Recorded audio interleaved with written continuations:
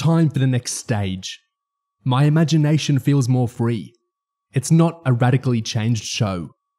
The point is now for gatekeepers like me to make way. That's when you really improve things. It's our heritage. It's a brand, a franchise. I read their scripts and they're rubbish. They don't actually love television, so they don't know how to write for it. That's why I'm optimistic. Television can make things better, and the teenagers making new forms of it are going to change it all over again. Those were a sampling of quotes from the Russell T Davies interviews and sources we're going to be looking at today, as we continue to discuss the continuing development of the second Doctor Who era of Russell T Davies.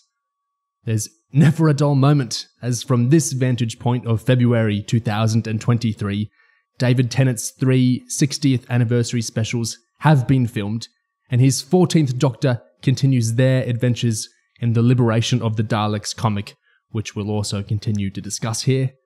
Meanwhile, 15th Doctor Ncuti Gatwa is increasingly cited filming Series 14.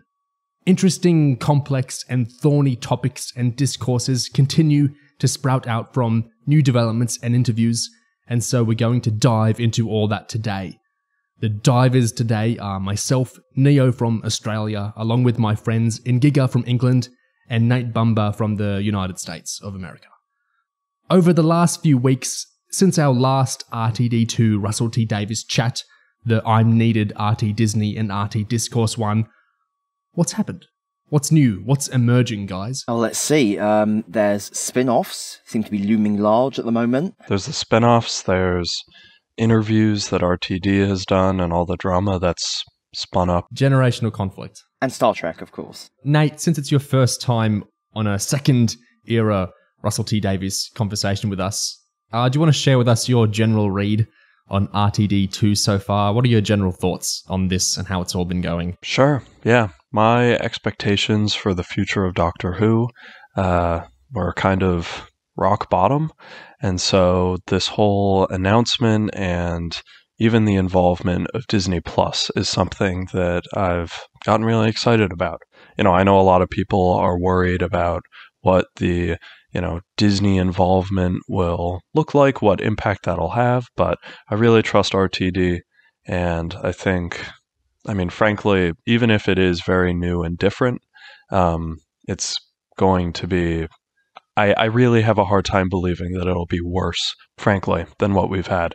So, I'm excited, I'm optimistic. Right. I think regardless of what one thinks of the quality of the Chibnall era, how much they enjoyed it and engaged with it and so on, things did feel a bit touch and go for the future of the show for a minute there. That's not some coded put down of the Chibnall era or anything, not at all. That's something the execs from the era have spoken directly to. And more so than most people we have on regularly, you, Nate, are super duper engaged with the wider universe of Doctor Who. I mean wider universe of Doctor Who and the series it's connected to. Spin-offs beyond the televised ones and the most well-known audio ones. Faction Paradox and lots of the Wilderness era stuff and lots of older and niche esoterica. So it's interesting to hear your optimism here, because it's always interesting to hear your perspective, since it's founded in a pretty unique experience of the, I guess I'll be calling it a franchise now, Doctor Who. RTD's been saying that. In an interview recently with the Radio Times, Peter Davison spoke to what he sees as a kind of ongoing, maybe even inherent ropiness to the show, to Doctor Who. He said, speaking initially of the Jodie Whittaker final special and then later of Russell's first run of the show. Yes, I'm always very happy to come back. I was very envious of course, the special effects.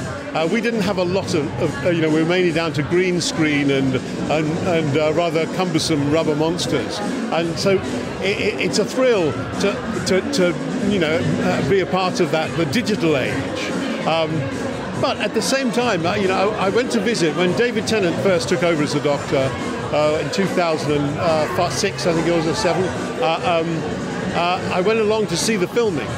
And I was very pleased to see that the actual program, although it looked much better with all the special effects on the screen, it was still made with the same degree of chaos and panic, and nobody knew what the heck they were doing, as it was when I made it. So nothing really ever changes, despite the technology. I suppose there's nothing new under the sun, and so chaos and confusion about how the show might continue. This has happened more than once, of course, and general production chaos has happened many times more than once. So it's interesting to hear Peter Davison talk about that, especially as we move into what seems now, at least on the surface, quite a smoother affair with this new RT Disney filming everything way in advance, second Russell era. It's interesting to think back to how the first RTD era worked, at least early on. I could believe that, with all the stuff floating around about the production difficulties of Series 1. But I think things evened out a lot, and Bad Wolf still has all that talent. So hopefully it'll just be smooth sailing from here on out. One series a year, please. We'll get into this more later, but this liminal period we're in right now, we're talking in very early February 2023. It's so interesting, this kind of tension between some of us are really confident that RTD2 is going to be more of the same. Whether we think that's a good thing or a bad thing, we think this is going to be RTD's original 2000s run of Doctor Who come again. And others are really confident that this is going to be totally different, or significantly different anyway. Look at the stuff RTD has done since Doctor Who. He's really changed as a writer and producer, and he's done all sorts of different things, and surely he's bringing that to the show. And then, of course, there are the more agnostic types who think it'll be a little bit the same and a little bit different. But we don't know right now. And I think that's a really interesting thing flavouring all these conversations. Would you guys agree? Yeah, I think it's all speculation. And I think where you land on that speculational question is going to basically be dependent on how you view RTD's different works and his various writings over the years. So I think everyone's going to have their own interpretation, really. This ties into the generational conflict stuff we'll get into a lot pretty soon. But especially interesting, this vantage point right now is that other writers for RTD2 have yet to be announced for Series 14. So whether it's going to be some old hands, I'm fairly confident there'll be one old hand returning, certainly. But whether it's going to be a lot of old hands, whether it's going to be some old hands, some new hands, whether it's going to be mostly new hands, whether it's going to pretty much just be Russell himself, like on the miniseries he writes a lot of these days, we don't know that yet. And that uncertainty also flavours lots of the conversations and conflicts going on right now, I think. Absolutely. The question of how new the new era is going to be, I think, in a lot of ways, is partially contingent on whether there'll be any new voices to speak of, I think, in the writing room. Whereas, absent that, it's just a question of how much RTD has changed as a writer. So it's a question of how much will the show actually be able to evolve if it's just led by RTD, or if it is able to actually somehow get new people into it, which I think the show has had maybe some trouble doing over the last decade or so. I definitely think RTD will be on the hunt for new writers and new talent to bring in, or at least I hope that'll be the case.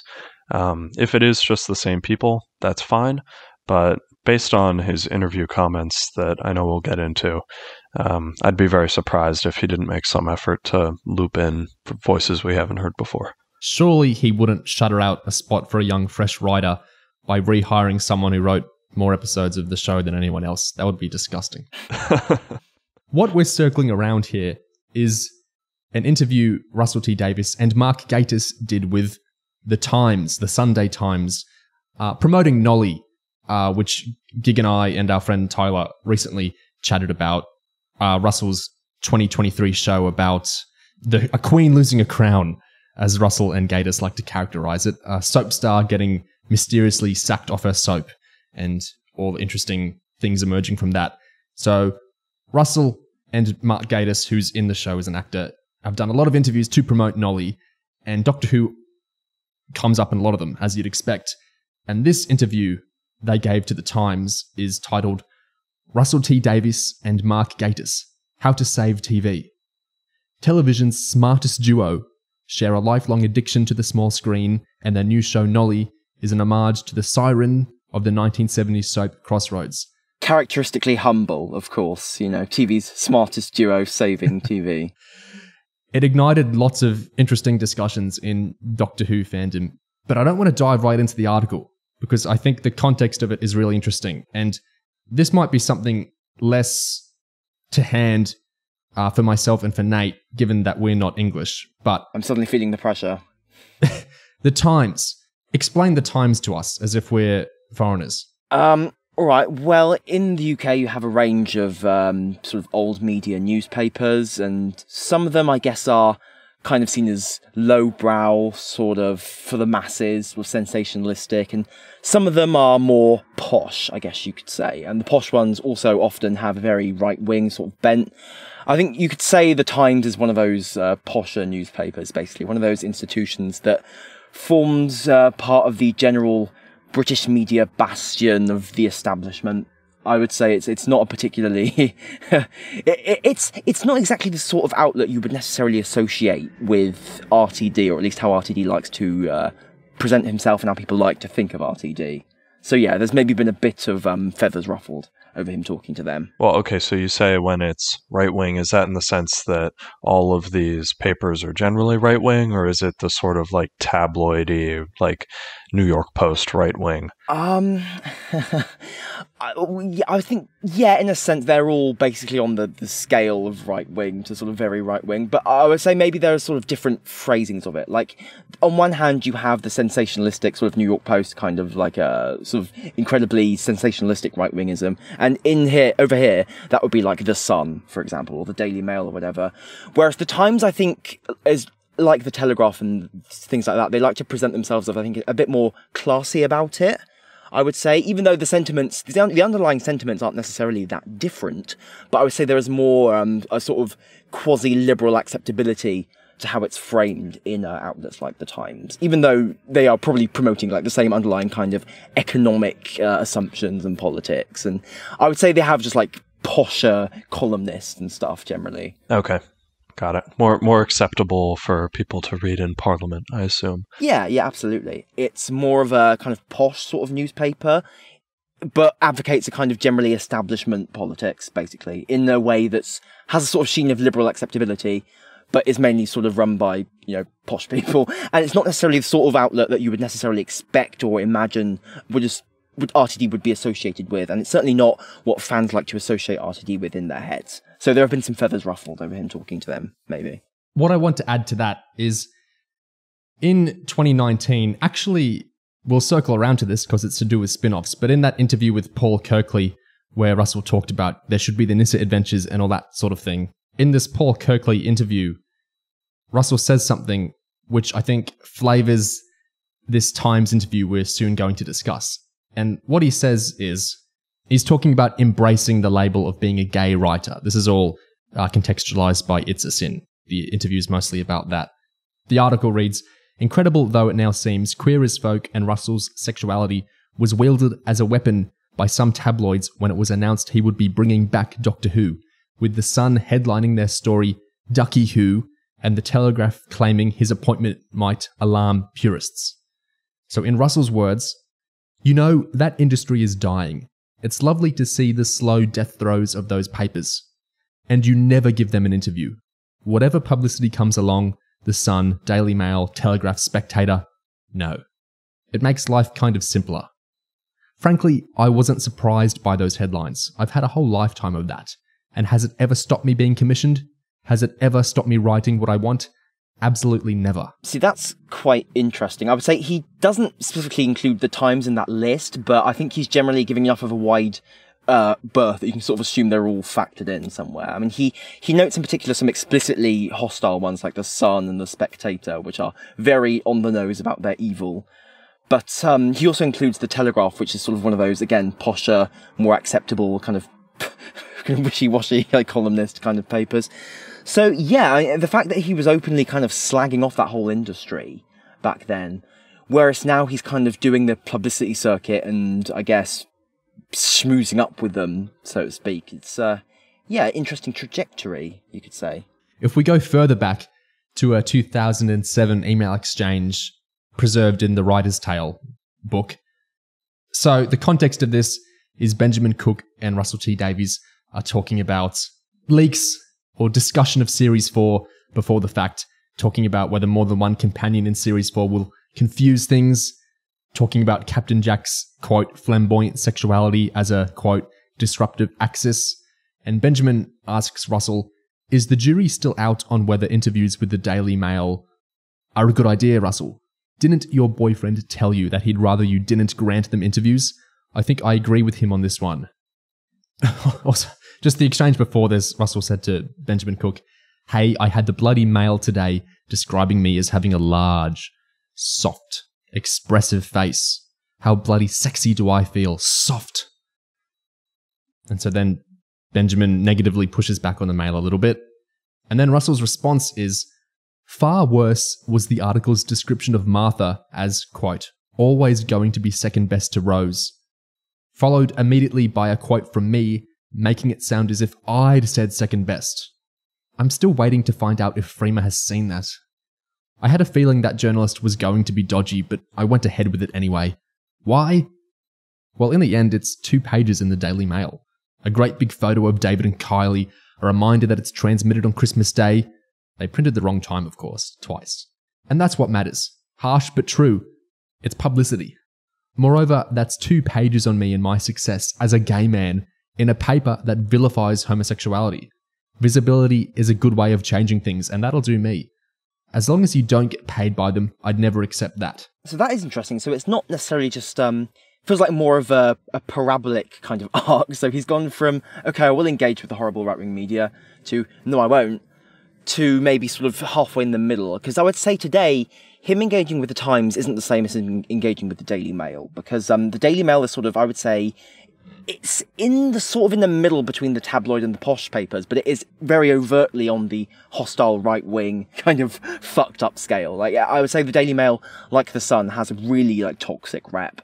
So he's not quite on the level of I will engage with the Daily Mail, but he is nonetheless engaging with that industry and with that whole coterie of kind of fancy papers. Understanding that context really colors what he said in the actual interview, I think. Knowing that it is kind of a posh right-wing newspaper, right? One that is still, it's kind of dressed up in a way that is acceptable to the liberals, to the capitalistic society, and yet, it still has the same angle as all the rest at the core of it, with RTD saying, okay, yes, I will talk with them.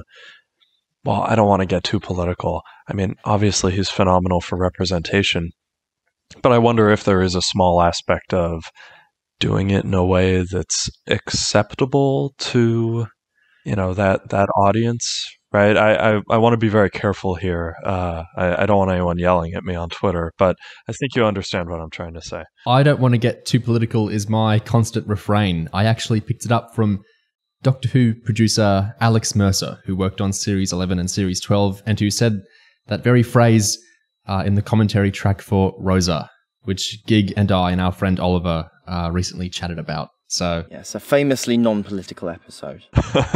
And a famously apolitical paper that we're about to read out from. So, the Times. This article, the opening of it is pretty dramatic. It opens with, it's supposed to be a golden age, but British broadcasters are struggling. While ITV begins the long trek to become a streaming service, the BBC is hard up and under political attack, and Channel 4 survives as a public broadcaster, but without sufficient cash to compete. Right in the middle of all this sit Russell T Davies and Mark Gatiss, mainstream mavericks with a track record of creating prime-time hits. In about 90 minutes, they solve most of television's problems. Over lunch, Davies explains how he would pep up early evening viewing on the BBC, outlines a new vision for Doctor Who as its 60th birthday nears, and explains why angry new writers aren't creating great shows. Oh, and he and Gatiss still find time to talk about Nolly, their first collaboration, a powerful witty drama, and so on, so on. Yes, credit must be given to the framing that I think, any sort of journalistic assessment of an interview is going to do. It continues, and so in short order, Davies conjures up solutions.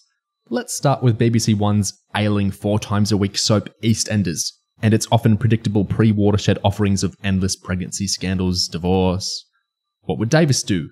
Quote, reduce EastEnders to 3 episodes a week and you've created 100 spots of television a year.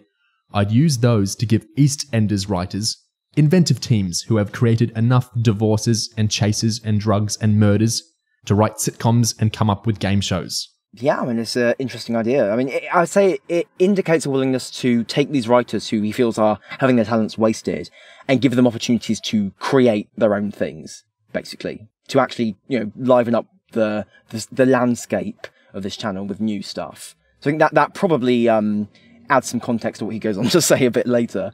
But probably shouldn't be overlooked. The article continues. Then there's Doctor Who, a show that Davis triumphantly restored to the nation's affections 18 years ago, but whose hold on younger viewers began to loosen recently. A lifelong fan, he has been brought back as showrunner. What does he want to do? Quote, you make all of the back catalogue available first on iPlayer. Yes. I can't swear that will happen, but there are contracts. It's our heritage. It deserves to be there so kids can fall in love with Doctor Who like they love Friends. Sidebar, he means the television show Friends, not their actual friends. Of which they have none, of course. We've got Doctor Who friends. It can be done. He continues, the reason I spun out Torchwood and the Sarah Jane Adventures first time round was to keep the channel controllers interested in Doctor Who. It's a brand, a franchise. End quote. Nate, what are your thoughts here? That sounds wonderful to me. Something that I've been thinking about is just the sheer volume of the Doctor Who universe so far and how that would look just on a streaming service if it was all in one place. That's kind of like the, regardless of whatever happens in the future, that is like the dream, the ideal, yes, that is the dream for me as a Doctor Who fan right now. Like, just the idea of having a single streaming service where, ideally one I already pay for, where I can already see the new series, the classic series, Torchwood, Sarah Jane Adventures, even Class, all in the same place. I'm not saying that's what's coming, but if that is what's coming, that would be enough for me, right? Like if that's what the Disney Plus collaboration gave us, they've earned it. Can we get the Caldor City audios on Disney Plus somehow as well? Oh, wouldn't that be lovely? Yeah, I've some mock-ups actually of what a Faction Paradox tile would look like on Disney Plus. So I'm not saying it's happening, but yeah, I feel like a huge strength of Doctor Who, and it's something that was understated. This is the opposite of a criticism, but it was understated in Russell T Davies' first era of Doctor Who. A huge strength of Doctor Who, the brand, the franchise, as he calls it, is it's bloody huge. It's been around forever. There is so much of it. Not all of it's great, but a fair bit of it is. And there's a lot of it, no matter how you slice it. It's all there. Classic Who and Torchwood and the Sarah Jane Adventures. And if you want to get weirder and wackier than that, like Nate and myself do, that's there as well. The Classic Who was produced. The money went into that. The effort went into that. It shouldn't just shudder away like they thought of it back in the day. Hence, episodes getting destroyed and not preserved and everything.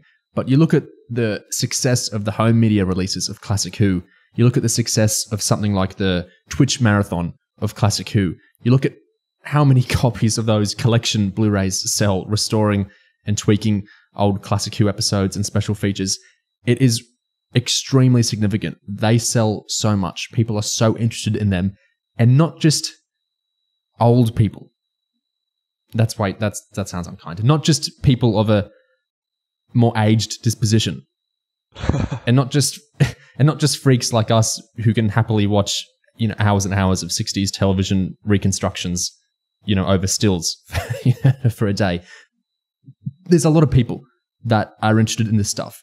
And I think rightfully so. A lot of it is really good. And when it's not good, it's often still interesting. So when he calls it our heritage, I totally am in sync with what he's saying. I think, and maybe this is part of Disney's interest in the show on their streaming service, is you don't just want the new stuff, which I believe is all they're going to have access to right away, But to have like a 26 season show in your catalog, that is really, really good. That is so much stuff for people to engage with. To have these spin-offs there it's just content upon content upon content. And most of it's interesting and some of it's good. I think that's a fantastic thing. The idea of having it all centralized. You know, as an Australian, I'm not happy with the show going to Disney in that our free-to-air service, which has supported the show forever, won't get it anymore. And I don't really want to get Disney Plus.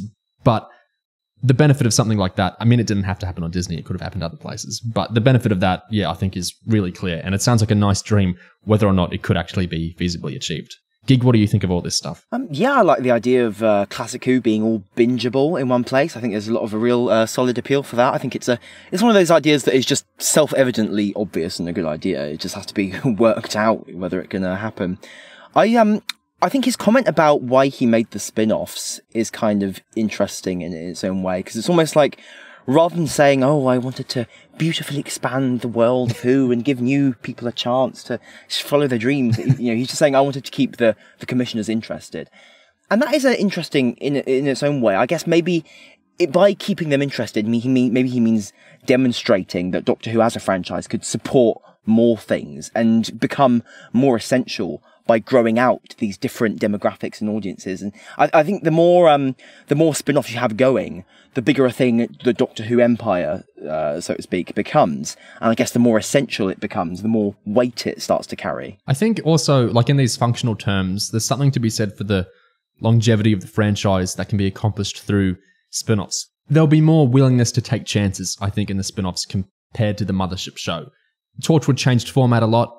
And that did graduate. It eventually was a co-production in America, which I think this is important because Torchwood often gets seen as a failure because Russell T Davies went back to the UK because his late husband, unfortunately, got very ill. People act like Miracle Day got cancelled and like it was really bad, and so it did really bad, but it didn't. It did fine, and Stars were going to make more with Russell. It was all going to go ahead. But he had to go back to the UK because, of a personal issue, because of his partner. I feel like that, over time, has been corrupted into this idea of, like, the spin-offs did poorly. But both spin-offs ended because of reasons kind of outside their own control. Elizabeth Sladen, unfortunately, got sick herself and, tragically passed away, and that's why the Sarah Jane adventures ended. RTD's husband got sick, and that's effectively why Torchwood didn't keep going in the United States.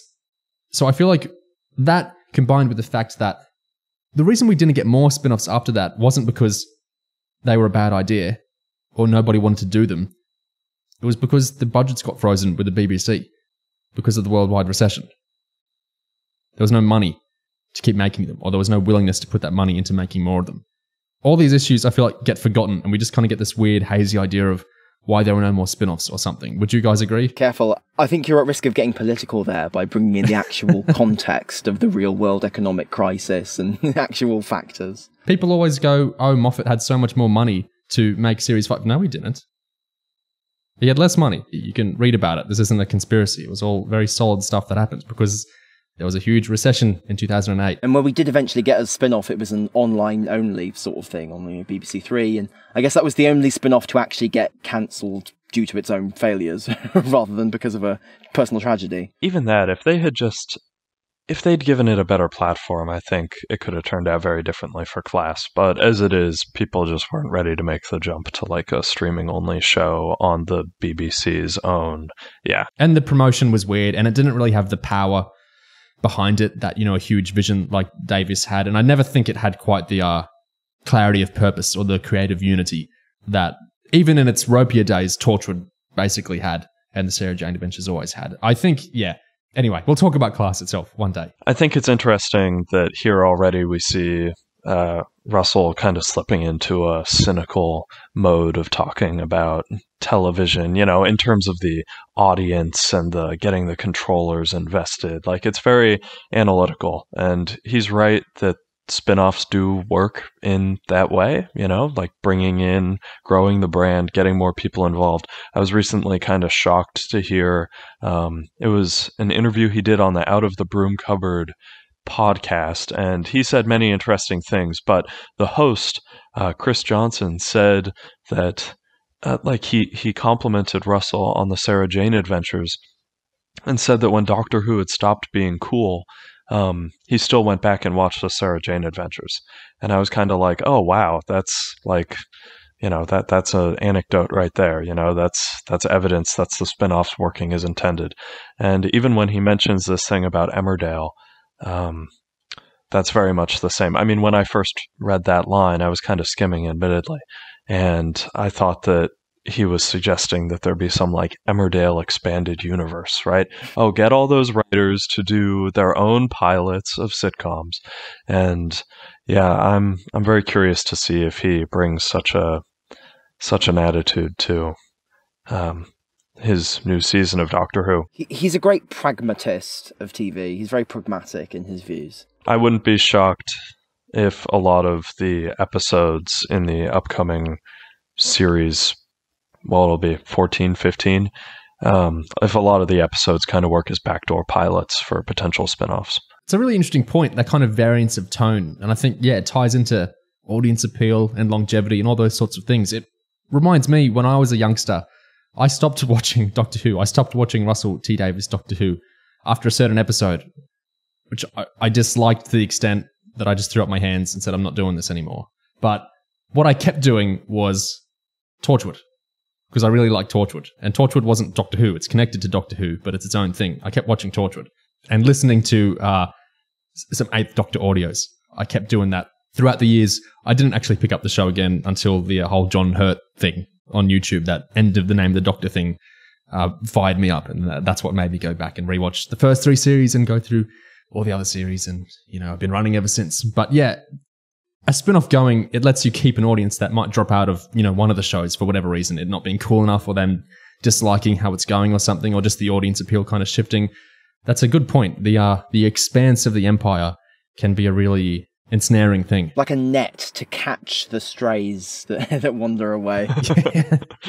Keeping you kind of in the sphere, and maybe the mothership will win you back one day. Interesting use of mothership, given one of the things we will be talking about later. Mothership. Star Trek. Yeah. We're at the big bit of the interview now. This is the crown jewel. Feels too complimentary. This is the, what's that Star Wars line? The spark that lights the fire. It's that. Yeah. We are going to take this seriously. We're going to talk a lot about this because there's so much to unpack here slowly. So the article reads, and what about finding a new generation of TV writers? Davis thinks too many recent recruits are just too angry. Quote, I do a lot of mentoring, and there are voices wanting to be heard, of any gender or ethnicity, who consider themselves invisible.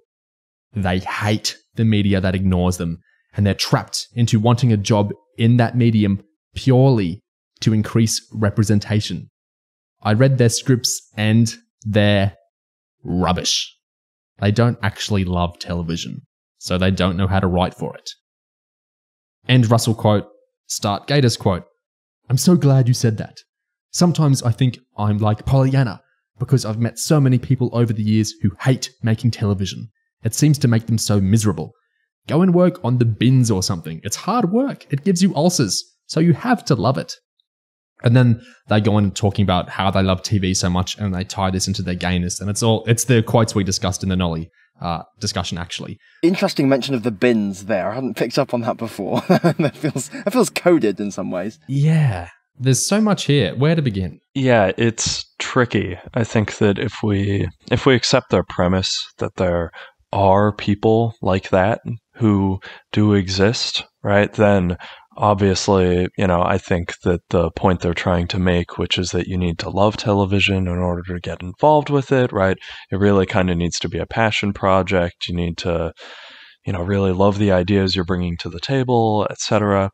That's objectionable. I think the hard part is accepting their premise that there are people like that, who are so concerned about, I don't know, it kind of speaks to me as him maybe projecting a little bit or saying, oh, someone cares about representation and maybe they're not a good writer, therefore they don't have any love for television. Or maybe it's the other way around.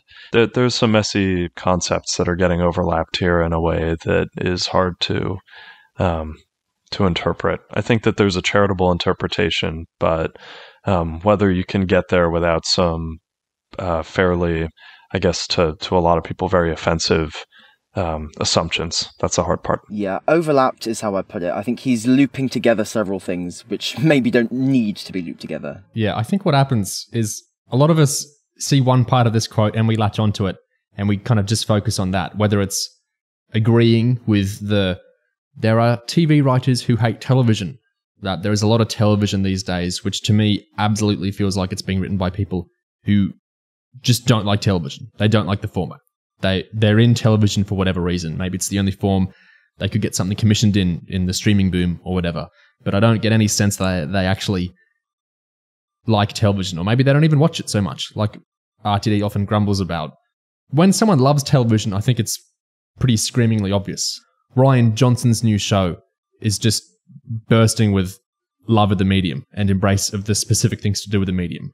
But there's so many Netflix shows I watch and I'm like, this is a fucking movie, but you've just blobbed it out in this bizarre way, and it's just this awful, squelchy mass of it's a pilot stretched to 8 hours, and it's just gross, and it doesn't feel like it has any joy in being this specific format of television. And then you look at something like Damon Lindelof's shows, which clearly are just they've got goosebumps rising up on their skin in the sheer joy they have in being the format of a weekly TV show.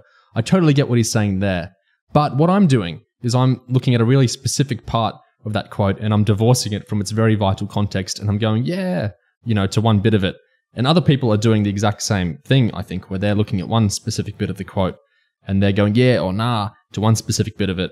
And we're both just kind of lasering in on specific bits of the quote, whereas he's actually made quite a convoluted and perhaps confusing larger statement in here, which, like Gig and Nate say, is ensnaring several things together.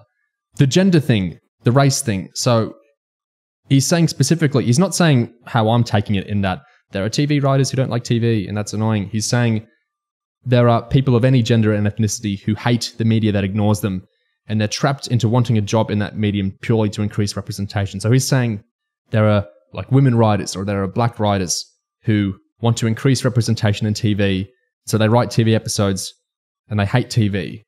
And I guess the implication is more than my kind of format-based thing of they don't like how TV works. It's they don't like TV because they're not represented in TV. So they're going into TV to increase representation, but they resent TV because there's not enough representation. And there's so much implication and suggestion here. I feel like I'm getting lost what he's actually saying and who these writers are. Yeah, his premise there that of people being trapped into wanting a job purely to increase representation. I'm skeptical of that characterization. I feel like, I'd say usually people who want a job in television want a job in television, and I feel like presumably because maybe they're fans of television, or they watch television, or maybe they have glamorous ideas of what making television is like, or I just feel like he's sort of two of the things he's looped together are this idea of people critiquing the exclusion or the marginalization of different voices in the TV industry with people who I don't know. It's just really a really bit of a puzzling construct he's put together there, and I think he's then looped that in with the crap scripts he reads from people he's mentoring, and they may be crap for all kinds of reasons. I would say presumably because they're from inexperienced writers who don't have the fundamentals, haven't built up the skills, don't have the experience, haven't learned how to do this, that, and the other, and he's lumping these all together and saying, okay, well, I guess these scripts are bad because these people hate television because they've been excluded by it, and that's the only reason they want a job in television in the first place. And I think the ending point is it's a little bit nonsensical, I think, to me. And I think people are understandably reading this quote and thinking, like, what the hell? This guy, he's gone some kind of anti-woke screed. He's accusing marginalized voices of blooming all kinds of things. And I think another kind of unfortunate implication is that it sounds like he's saying, if you're angry about racism or sexism, whatever, then you can't write good television. And the framing of his quote by the Times kind of enhances that, because it's saying, oh, he thinks young writers are just too angry. RCTE doesn't explicitly say those words in his quote, but that's kind of almost a subtext of the quote almost, or at least something you can draw from the quote. So it's quite unfortunate on the whole. It's like he's stepped onto a kind of landmine of discourse here, and he's acting like his mate Stephen Moffat in, how far can I extend the foot into my mouth? How much can I get people to read me in bad faith? But, as our friend Tyler simmered about in our Nolly podcast, you got to take people at their word. When Russell has specific words in specific orders, and he's not saying the article's misrepresented the actual words, they're not misquoting him or anything, you can't give him too much leeway. You can give him leeway in the article's own words, they might have cut this bit out. Of course, they talked for 90 minutes. But he did say that weird convoluted statement there. So it's entirely fair to judge it. I think what a lot of people are doing, positively and negatively, is imposing a more logical narrative onto what he said, whether it's like a anti-woke type one, that Russell hates young woke writers because they're just trying to bring the wokeness into TV, based RTD, he's actually our guy. Whether it's that, or whether it's my initial thing of like going, oh yeah, writers that don't like TV, that totally happens. But he doesn't say what I'm saying. He doesn't actually talk about, I think, even speaking in a generational conflict kind of way, the idea of there are young writers who don't like TV. They haven't watched their Columbo. They don't get it. They don't know. They don't know how to do episodic scripts. They need to watch Mad Men and get, TV is short stories. They're young. They don't understand this because they just watch the Netflixes and they just watch the streaming blobs. He doesn't say any of that. That would make perfect sense if he said that, because that's generational conflict. Young writers having issues with writing TV, issues he gets in his mentoring, but he doesn't say anything like that. And nor does he really say that young writers are way too woke and crap because they're too woke. He says this weird convolution statement of there are writers who think they're invisible and they hate the media that ignores them, and they want to be in that media purely to increase representation. Purely is a dodgy bit, isn't it? Purely. Yeah. I think there are a lot of people a lot of like younger artists, writers, whatever, who are actually really energized by the idea that they could, represent, themselves or something that they don't see in the media by bringing it in and actually doing it themselves. And that can be very galvanizing for them. And, they might be inexperienced, they might make something that's crap, but like, it's not a sense of being trapped into only wanting a job to hit some arbitrary quota. It's wanting to do this because you feel it can be done and it should be done, and it really excites and interests you. It's not necessarily a trap. It's not some horrible thing. I think RTD's framing seems to come from almost a sense of woundedness. Oh my God, these young writers, they hate TV, poor TV. Oh my God, how can they hate this wonderful thing I love so much? And kind of turning this, I think, quite understandable maybe grievance or resentment that a lot of marginalized kind of writers or voices kind of have into some like attack on TV that must be defended against. And oh my God, this injustice against poor wounded television industry. I think maybe the maximally uncharitable interpretation of what he's saying isn't just that, it's not that he's being anti-woke or anything like that. It's specifically that he's looking at these new writers who aren't having to go through the same struggles that he faced. Going back to what I said earlier about how you could even say that he's managed his career in a way that him being gay, and again, this is like the maximally uncharitable opinion. This isn't necessarily the one I hold, but of him saying that, okay, they're not having to shape themselves in the same way that I had to shape myself to get accepted, and that therefore there's something, and that there's some resentment because of that. It's like pulling up the ladder from the youth trying to... Exactly. And it's difficult because I know that, well, I definitely feel like this was the first draft of a hot take. He was sitting there chit-chatting with his buddy Mark Gatiss, right? Who just made it so much worse. They were just chit-chatting and kind of going off each other, and it's hard for me to tell whether this was even a direct response to the interviewer or if it's just something that he said in conversation with his friend. It's hard. It constructs this image of these old mainstays of Doctor Who, Russell and Mark, swatting away the hands of young writers, swatting them away from the Docky Who table and literally shoving them out to the bins. This is where you belong. Keep watching Classic Who until you love it, and then maybe we'll grant you a short trip. But until then, the bin's with you. It's so I do understand the consternation, to put it lightly, that some people had over this, because It really does read that way. And of course, you can bring in the larger context, like this very article, like literally that quote is talking about him mentoring others. And it's one of those things, I think, especially with someone like Russell, it's a look at what Monkey does, look at what Monkey says kind of contrast. Like with the whole David Tennant can't be in a woman's clothes debacle we talked about in an earlier RTD2 chat. It's one of those things where, yeah, you can read some of his comments in ways that look like they're, well, you know, you can read some of his comments in ways that he's conforming to heteronormativity we might find distasteful, and, you know, people found it transphobic and whatnot to some extent. Some people did, some people didn't. And you look at what he's doing tangibly in the actual show, you know, he's casting a trans actress, is one of the first press releases about his era, who's been cast in a prominent role, and we'll see how prominent they are in the episodes. But, you know, it's a kind of, you look at what they do and look at what they say. It's very much with Moffat as well, because they're going to say some shit, but they're going to do some stuff as well. And I lean towards the actions being more important, ultimately, than how they speak. But they are writers, so it is fair to hold them to account quite a bit for what they say. Yes, I think with writers, we're always, I think us, the audience, are always kind of looking for the subtext in things they say and trying to identify what's going on in their brains, maybe, because then we can predict the spoilers for the next Doctor Who episodes or some bullshit like that. I never want to have it like, the last thing I think should ever happen is, hey, there's a trans actress in Doctor Who, so shut down all the conversations about Russell might have done something slightly bigoted, or Russell might have said something a bit wonky, let's talk about that.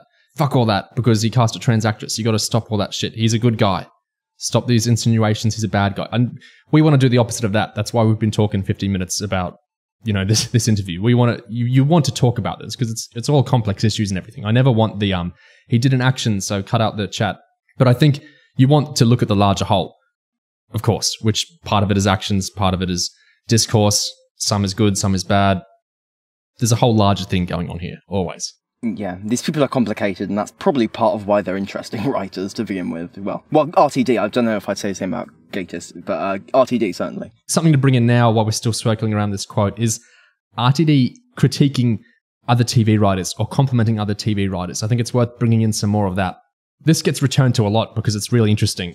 In 2021, Russell, of course, spoke out against that Disney Plus Loki TV show. He was talking about how TV drama commissioners want gay stories before he spoke out against the rise of streaming services.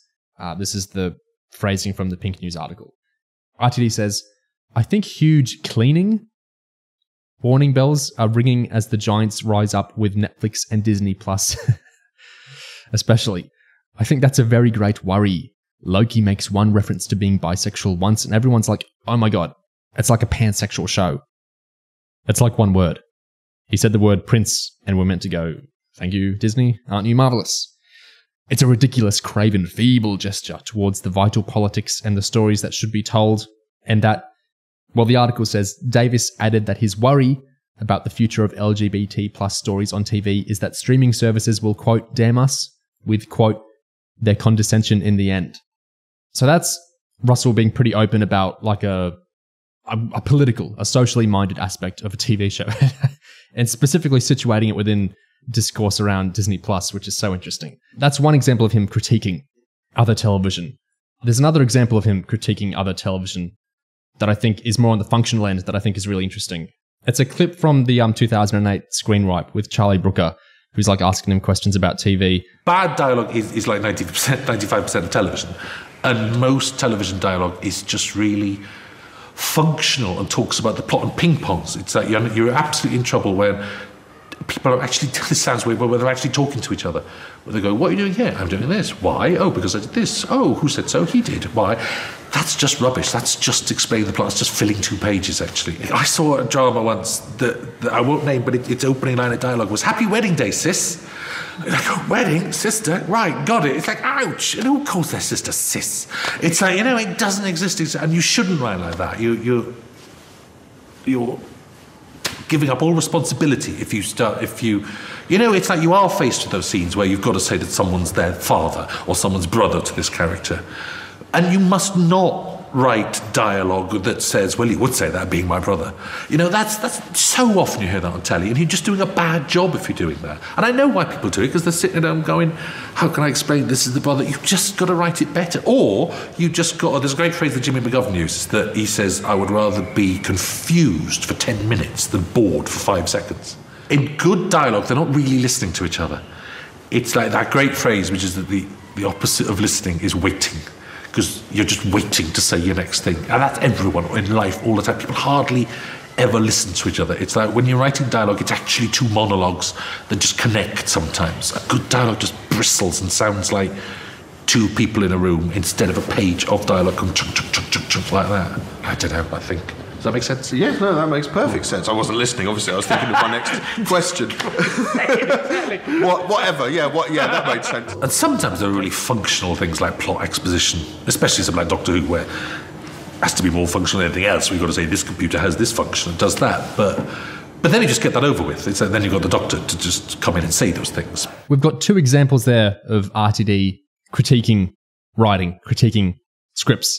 One of them is very like functional, like actual issues he sees in the actual craft of writing, and the other is a more socially minded issue of like larger, tied into politics around companies and Disney specifically, kind of weak representation. Do you guys see this interfacing with RTD's thoughts on crap scripts and rubbish young writers and that sort of thing? I think that quote about the Loki thing is quite relevant in that it stresses that RTD has a real interest in amending, you know, the lack of representation. You know, the very thing that he kind of slightly goes after younger writers for wanting to do now. You know, he himself is very advocating of that view, and I guess there is probably like a sympathy to the younger writers in the Times quote, because he says that he describes them as trapped into wanting a thing, so it implies almost like it's not their fault or whatever.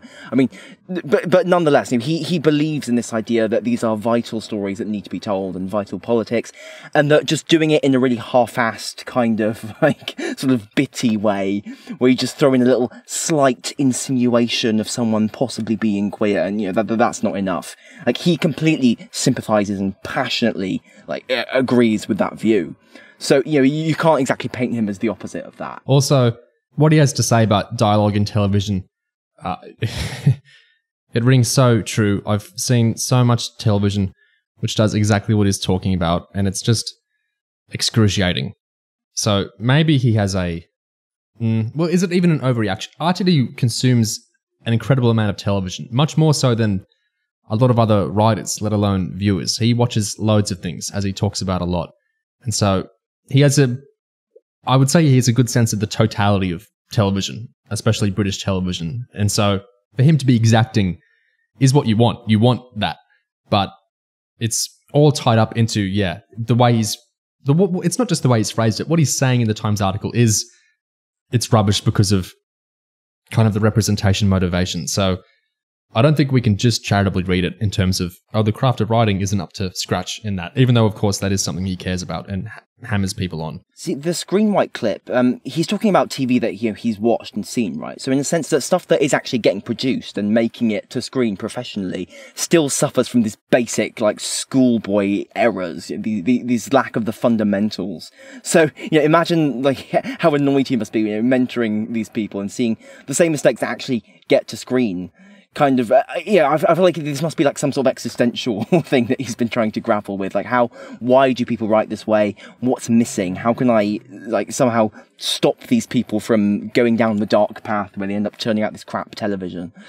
But, the answers he arrives at are not necessarily accurate ones, is the main thing. And, his position as this kind of older, kind of established figure of television is going to play a role in that. He's not necessarily as in tune with the kids as maybe, everyone might like to think. I appreciate this clip because it sort of contextualizes for me what he means by a bad script, right? Like when he says that they're, I read their scripts and they're rubbish. Okay, are they extremely rubbish, or are they the kind of extremely rubbish that still manages to make it on most TV networks? It's interesting, because when I read that quote, I was very much like, oh, he's saying that they're just never going to have a chance. Whereas this interview clip proves that rubbish writers have a chance all the time. That's interesting. He brings up Jimmy McGovern, who created numerous shows, but most importantly is Cracker, the show with Robbie Coltrane as like the crime psychologist, which our friend Tyler is a huge fan of. Cracker got produced, it had plenty of episodes. But Game of Thrones also got produced and was much more successful. And the first episode of Game of Thrones, not the unseen pilot, but the one we got, partly because of the failure of the unseen pilot, is full of lines like, hello, sister. The viewers need to know we're siblings because that's very important. So, hello, sister. How's the incest going lately? It's full of that kind of dialogue. And it worked. So, what we're talking about with RTD's metrics for writing are a kind of wispy thing in that it is important. And I care about what he's saying a lot. But how important is it? Because a lot of this television with really bad dialogue does really well. Does incredibly well. And a lot of viewers, I think, kind of speak to the opposite of that Jimmy McGovern quote. A lot of viewers would prefer to not be confused at all, even if that means crap dialogue. And so what defines crap writing in the end? If we're getting into much bigger discussions there that we won't really get into, but you see what I mean. So RTD's thing about wanting what he sees, and I agree with him, is good dialogue, is a kind of wispy idea, isn't it? Because I can see some young people kind of smarting at that and thinking, well, who are you to say that? Because plenty of Doctor Who is crap, and plenty of Doctor Who is crap dialogue. And some of the greatest or the most successful shows in the world have terrible dialogue. Why are you swatting me away to the bins because I have dialogue on parity with that? Like, what's actually going on here? So I think that complicates things as well.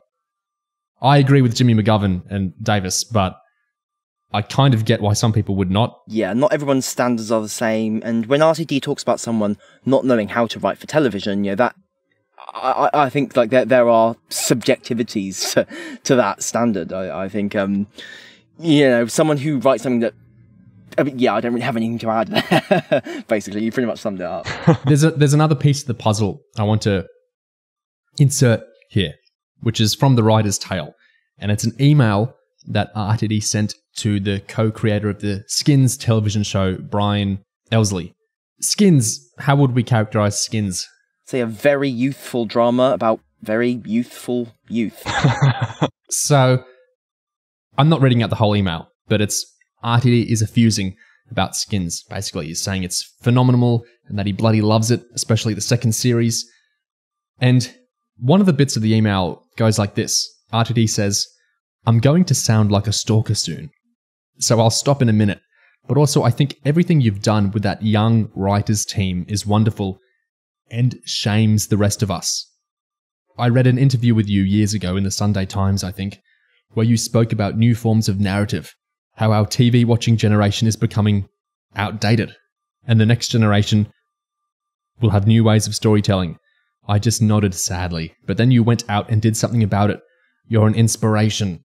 And then Brian replies, and he's, happy and he's flattered and everything. And one of the things he says is, next year on Skins, on Series 3, we're kind of pushing it out. All the writers except me are under 23, and 4 of them under the age of 20. All the characters are gone to be completely replaced with a set born from the imaginations of the young creative team. And then he invites them to the writer's room and says, you should check it out. We would be really happy for you to check it out, or just to meet in general. Yeah, I feel like this exchange is really relevant to all the topics flying around here. Would you guys agree? Yeah, although I feel there is something conspicuously quite different. In that here, we see RTD effusing about the idea of young writers, new generation, sort of new people, new talent. Whereas in this new Times quote from this year, he kind of specifically lays in on people feeling invisible due to gender, ethnicity. It's like a slightly different conception of what's being represented and what need is being filled here. I almost feel like it's probably reflective of how maybe the general public conversation around representation has changed since, the 2000s. I feel like you wouldn't necessarily be likely to hear RTD talking about, gender or ethnicity or race or whatever, and kind of things like that, or the woke stuff or whatever in the 2000s, whereas as you would to hear him talk about it today. You see where I'm coming from? I feel like now there is an element of, different types of identity, in his new comments. And I think there is a pointedness to those which maybe doesn't exist when it comes to, like, just younger writers. And I feel like maybe the sore point with the new comments is that it's specifically about being marginalized on the basis of who you are, not just, on the basis of being young and inexperienced. I have no idea about the Skins writing team, so that could be completely off base. But I think, in terms of if we're characterizing RTD as the sort of the big reactionary chud here, then I think that would be how you fit the Skins quote in the sense that the Skins stuff doesn't quite address the same issues that the current conversation with the Times is kind of pointing to. I'd be tempted by that reading, if not for the fact that I've also seen his follow-up, I would say, kind of PR comments to the Independent, which very much are very explicit in what he means by that. Yeah. We'll get into that. Yeah. We'll get into the kind of sequel. Oh, spoilers. Sorry. Sequel article in a second. The last thing I want to talk about on this Times topic is, well, we talked about generational conflict. There's a kind of addition to that I want to discuss, which is with Docky Who. And I'm using that phrasing specifically for a good reason. With Docky Who, a lot of people want to write it. A lot of young people really, really want to write it, which is normal and good and healthy, makes total sense. I think tons of Doctor Who fans have probably got ratting in their brains somewhere, rustling around is, their idea of, well, if I was running it, this is what I'd do. This would be my first season. This would be my Doctor. I think that's a very common thing for lots of fans to have. A lot of young people really want to write Doctor Who. A lot of people in general, including the elderly, want to write Doctor Who, and the middle-aged. Lots of people want to write Doctor Who because there are lots of fans of it. And as fans of it, a lot of us feel a kind of ownership or co-ownership of Doctor Who. And I know this is a loaded term. I think a lot of fans feel entitled to writing Doctor Who for various reasons. And you kind of see this emanate in... The thing is, the way a lot of these writers got onto Doctor Who wasn't by wishing so hard that they could write it that they magically got their wish granted. And it wasn't by writing a million Doctor Who spec scripts that were so good that eventually they got onto the show. No. The way they got onto the show was through the hard work of being friends with one of the showrunners. That's the way up the chain. So the idea here is that Russell didn't start on Doctor Who. Doctor Who wasn't... The show was off air in the Wilderness Years, of course, after McCoy and on either side of the McGann TV movie. The show was off air then. And it was easier to break into Doctor Who in those days because of a couple of reasons. Nate will understand this more than Gig and myself. Doctor Who was novels back then. And then towards the end of that era, it was audio dramas. And there were a couple of other things floating around there as well. But in terms of the novels, there was a specific policy that kind of worked for young writers. Nate, can you explain that at all? Well, yeah, there was an open submission policy that basically anyone could send in a pitch for a novel to the Virgin Books line. And, Virgin approved a lot of these. There's a lot of writers who kind of got their start then. My understanding is that they'd actually be fairly, giving in the feedback that they'd give even to their rejections. So, I think part of that was just that it was a much smaller audience that was interested in... Yeah. Nowadays, if Big Finish, for instance, started an open submission policy, that would just be unworkable. No one would, it would be a total mess. Everyone would apply. Big Finish wouldn't have time to respond to anyone. But back then, it was a much more niche thing of, okay, who actually knows about the Virgin Books? Who knows that there's a submission policy? By the time you're at that point, you're the kind of person they're interested in. Who are some of the big success stories from the open submissions scheme? Well, let's see. Some of these people may have had some limited careers before their Virgin Books, work. But I think Paul Cornell is one of the big ones, right? He really was like kind of the defining person of the Virgin Books era, and he obviously went on to the TV show several times. I mean, obviously Lawrence Miles is near and dear to my heart as a Faction Paradox fan. He has a good story about how his proposal was lost behind the back of like a filing cabinet for 2 years. So he didn't even hear back, but then they said they approved it, and he ended up writing his first novel then. And I mean, Kate Orman, she was Australian. She's great. And she still managed to get on the, yeah, she's phenomenal. So there's a lot of like really, really good writers who came out of that period. Does Damaged Goods fall under that category of kind of writers who got accepted into the line? Because, I mean, that was a Virgin book, right? It was a new adventure. Yeah. And I feel like it's maybe slightly significant that one of these writers went on to run Doctor Who. No, in terms of the limited success some of these writers have had, I say going on to run Doctor Who, that's probably influential. To be fair, Russell was a professional writer at that time. He'd written plenty of television. Yeah, he had a career. Yeah, absolutely. But I think it really contributed to that sense of, I think what you're trying to get at here, which is the sense of fan ownership that comes from the Wilderness years, like giving people their starts in Doctor Who in a way, and seeing people who kind of did that literally go on to create the show itself. I think that really feeds into this idea that fans can work their way into the show through the franchise, I guess. That you can just be a Doctor Who fan and do Doctor Who.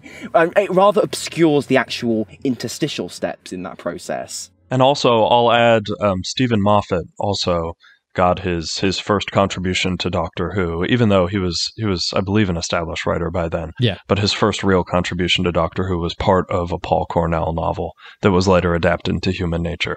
So, yeah. There could be a tendency to say, but look, they were writing these novels for a dozen. They were writing them just for the other writers to read them, but that's not true.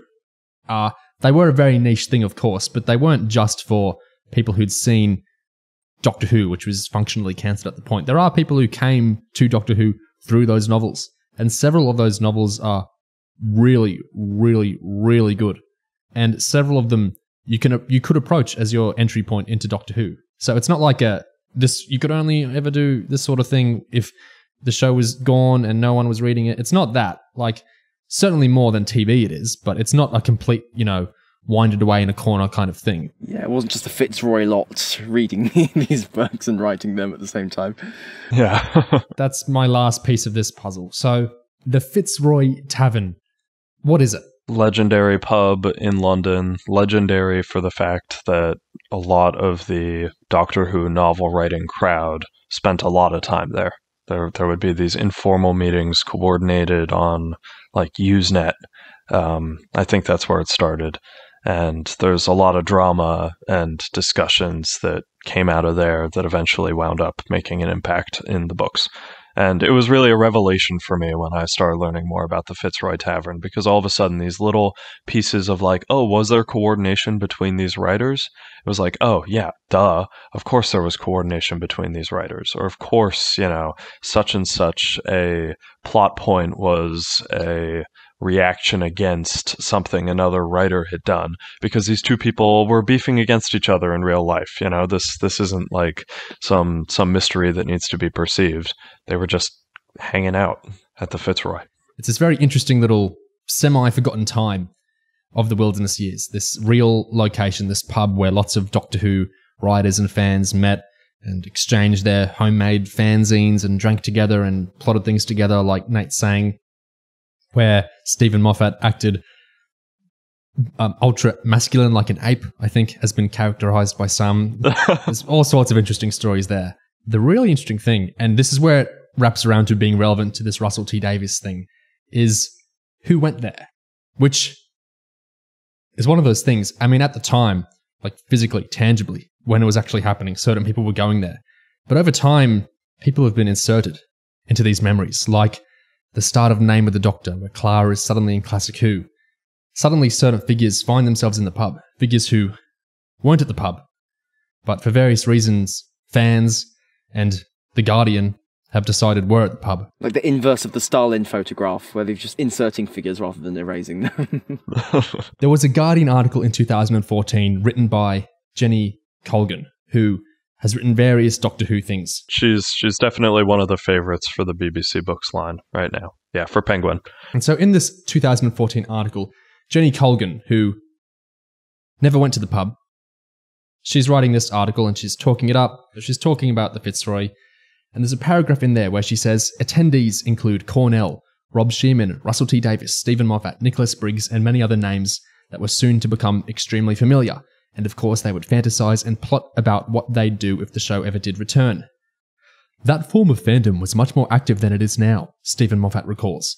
You only had what you could create yourself. There was no Who on TV. We had nothing. Okay, so The Guardian says Russell T Davies was part of the Fitzroy lot. Jenny Colgan, she's a Doctor Who writer. She says Russell's part of the Fitzroy lot. There's no Russell quote in there, but so what? It's official. It's in The Guardian. How could it be false? Here's the thing. A lot of the people who went to the Fitzroy are still alive. And a lot of them are still friends. And so sometimes they tweet at each other. To enter into that, who is Philip Morris? Oh, God. I'm not going to give the introduction to Philip Morris. Sorry. Gig, do you want to take? Philip Morris is a hero, isn't he? Yes, the hero of the missing episodes, I think, is basically the general idea there. The real Indiana Jones, as he calls himself. So he's a really important fan figure that has gone on epic journeys to locate and track down missing episodes and has had success. Like, credit to that credit. He's done some great stuff there. He's also got lots of really interesting opinions, especially in recent years. Part of his dislike of Chris Chibnall stems out of this idea that Chris Chibnall attended the Fitzroy. He's got a tweet, for instance, which has a picture of a kind of sneering Chibnall from the Series 11 Blu-ray extras, and it says, "Anybody got any ideas? I only got the gig because I'm part of the Fitzroy gang, you know." Someone replies, "You know, RTD and Chibnall never went to the Fitzroy." Philip replies, Philip's the type of man to always support the Guardian, of course. He says, "This says Guardian article confirms you're talking shite, Lance." He doesn't link a Guardian article in that tweet, but of course he's talking about the Jenny Colgan one. And Lance replies, 100% proof. I feel so foolish now that a woman that never went to any fan meetings has written an article saying that RTD was in there. Also no mention of Chibnall, but I'm sure the writer meant he was there too. Can't believe I'm such an idiot. Now, if I look at some other tweets from people who attended the Fitzroy because they say they did, and other people who went there say yes they did, like Johnny Morris, our favourite, or Robert Shearman, they're quote tweeting tweets of Philip Morris being angry about Chibnall supposedly being part of the Fitzroy lot. Johnny Morris says, "This is deeply unfair. I went to that pub loads and Chris Chibnall never went once, so why am I not in charge?" Robert Shearman says, "Hang on, I thought you were in charge. That must be why all my letters to the production office asking you to bring back the Kralls go unanswered." Elsewhere, Clayton Hickman, another attendee of the Fitzroy, as confirmed by himself and other people who went there, says, "As if Russell would have been seen dead at the tavern. And if Moffat ever did show up, we'd usually decamp to the other pub up the road." That's later characterized. They didn't run away from Moffat. They just kind of moved pubs with Moffat sometimes when Moffat was there.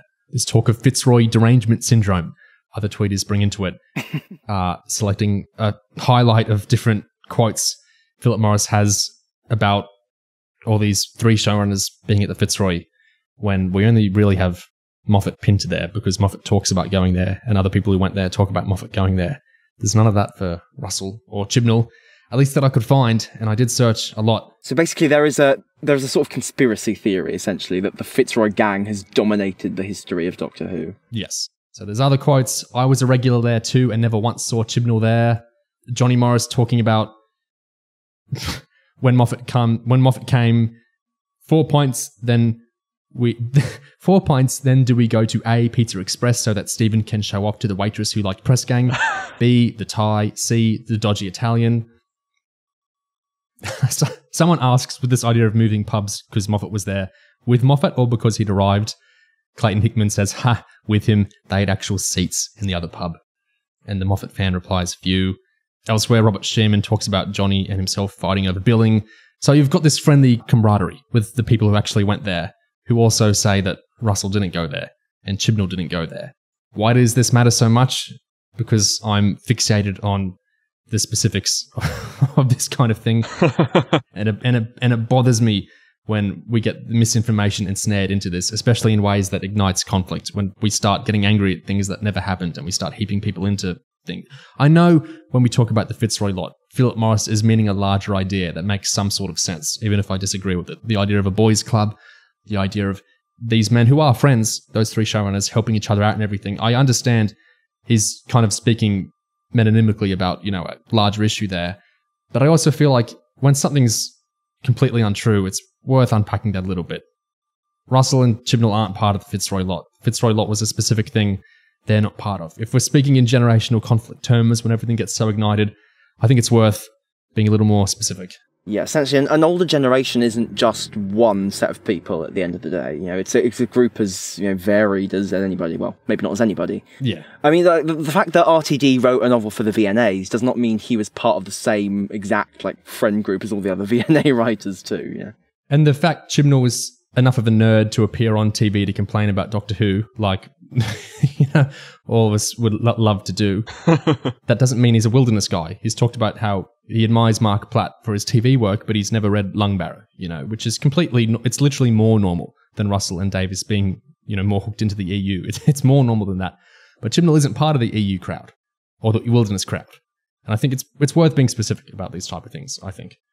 So when we talk about generational conflict, I think clarity is good because it's so easy to get very angry and kind of lump things together, and then we're all just fighting. Yeah, so I think like the broader panorama, I think, that loops all this together is that we were talking about fans feeling a kind of co-ownership of the show. Yeah. Because there have been so many different iterations of it with so many different writers, so many different people, and there is, you know, proof, like, positive of, you know, writers who have come in as fans and then later gone on to actually literally be, you know, writers of the show.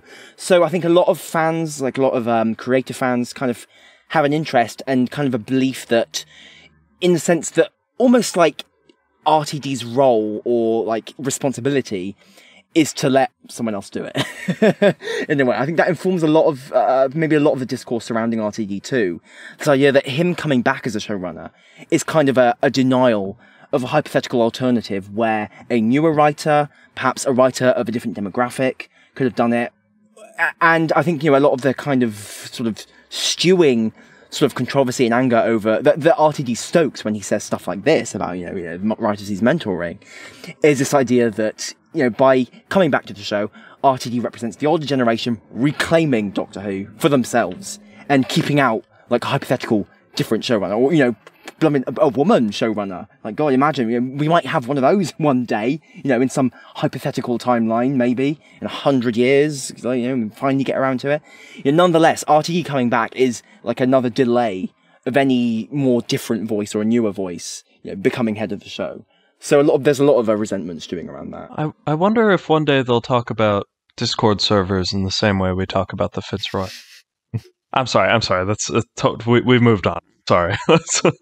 I mean, that's an interesting idea. I think it's tough because, like, you know, Usenet discussions are all very well preserved on the old Google sites and shit, but Discord servers, you know, they disappear. You know, they get shut down. They lose stuff. They're not very good for preservation of a fan culture at all.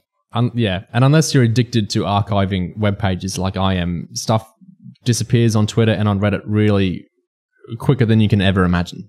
Stuff can disappear, and yeah. Yeah, even... Oh man, I'm so upset about some of the things that I saw online, like especially Yahoo groups, like the Jade Pagoda. Yeah, that was like a big writer discussion group that was still active. Like, and then Outpost Gallifrey. I'm sorry, this is off topic. At least Gallifrey Base is still alive somehow. Yeah, for this week it is. Yeah. I think sometimes, like, it's something we have expressed ourselves. This idea of, but RTD in 2023 isn't the same writer as RTD in 2008, which is completely true, but it's also a separate conversation than this. It's its own conversation, but I think for us to bring that in, it's kind of changing topic, and for other people to bring that in, that's kind of changing topic, that's true, and that's going to speak to what the new series might look like, but we're not really talking about that right now, are we? We're talking about who's running it more than what it's actually going to be. It's who's in these positions of authority. But I think much as we use Doctor Who as a microcosm to talk about societal issues, as, you know, the writers themselves do, the fans do, as is totally normal and healthy, I think sometimes we start using showrunners as the face for societal issues that actually go quite a bit beyond them, which is like when we're talking about the recession being part of the reason we horror of all horrors stopped getting spin-offs. That was the real tragedy of 2008, surely. I think the way, that is that's beyond Russell, obviously. It's beyond the BBC. It's, it's bigger than all that. I feel in that same way, sometimes this generational conflict stuff gets targeted to Russell or Gatiss or whoever else when they have a lot of power here, but also some of these things are much deeper rooted than them. It's worth remembering, like, as RTD tells it in Doctor Who magazine, like, the BBC gave him the offer of making the show full-time again. Obviously, his RTD's proposal was just to do the specials, but the BBC were like, hey, come and run it again. We didn't have anyone else.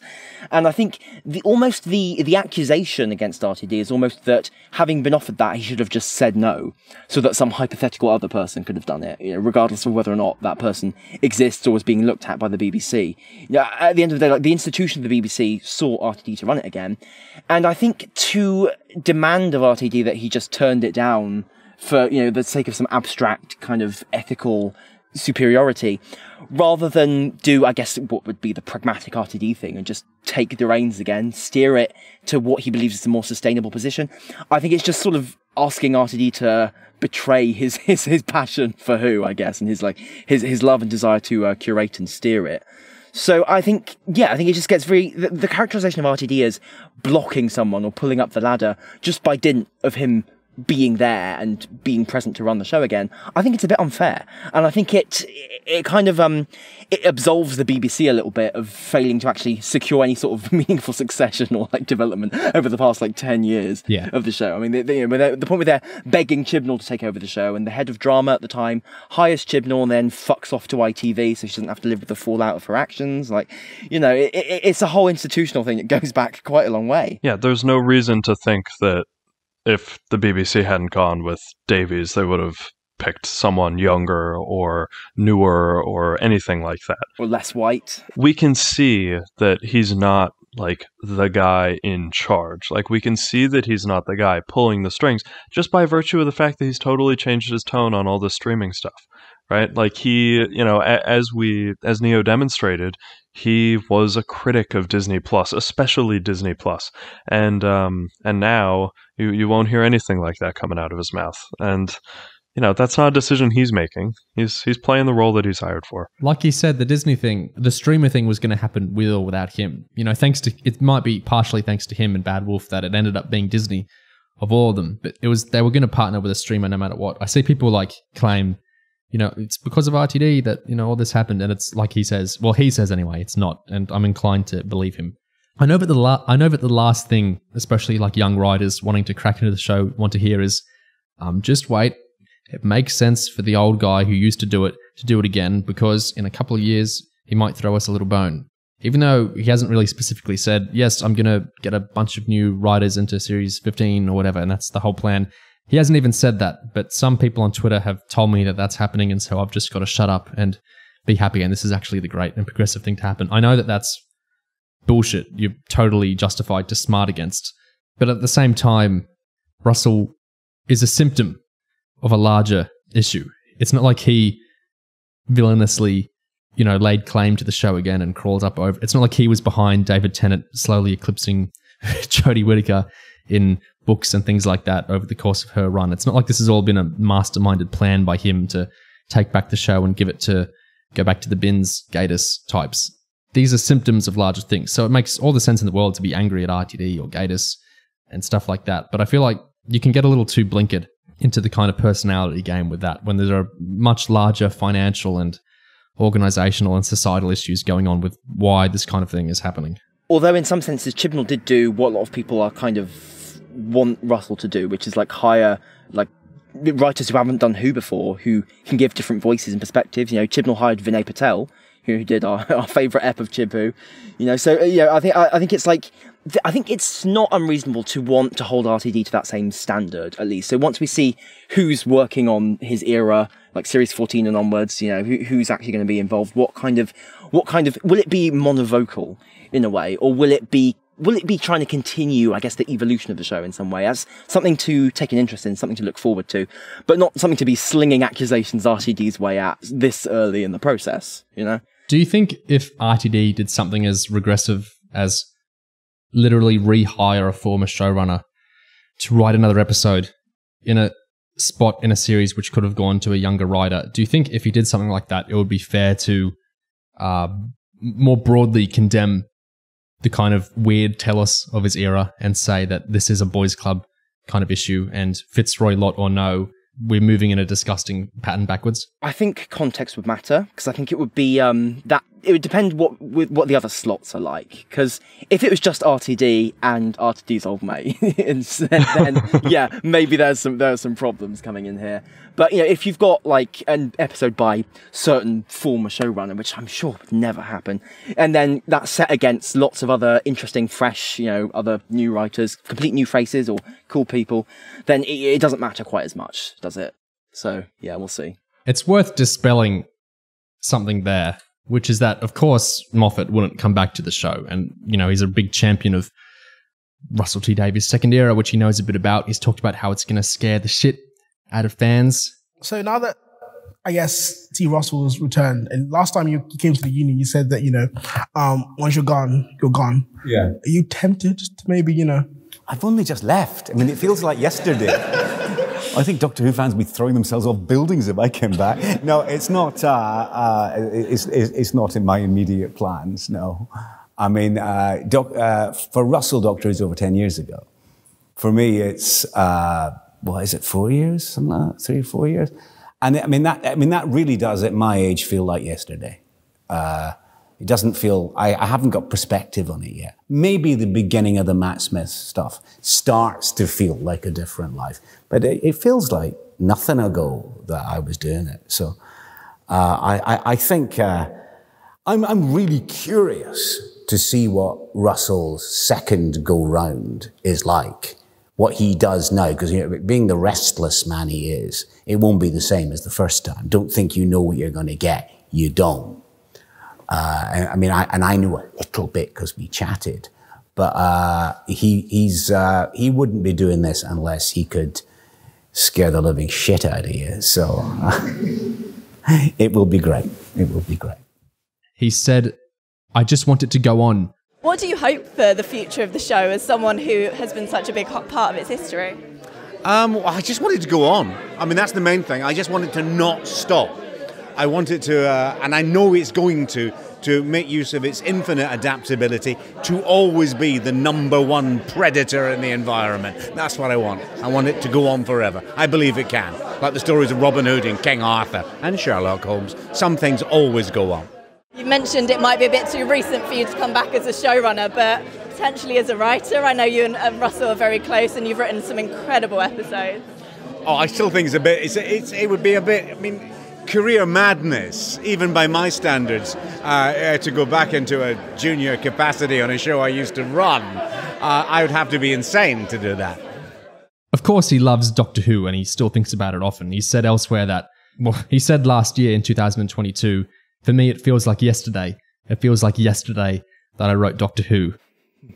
But he's of course being completely figurative there, because like he says, it would be madness to go back to Doctor Who, and as we all know from these sorts of things, you shouldn't look too closely into the wording, because that can never reveal anything. Shooty is 14, and so on.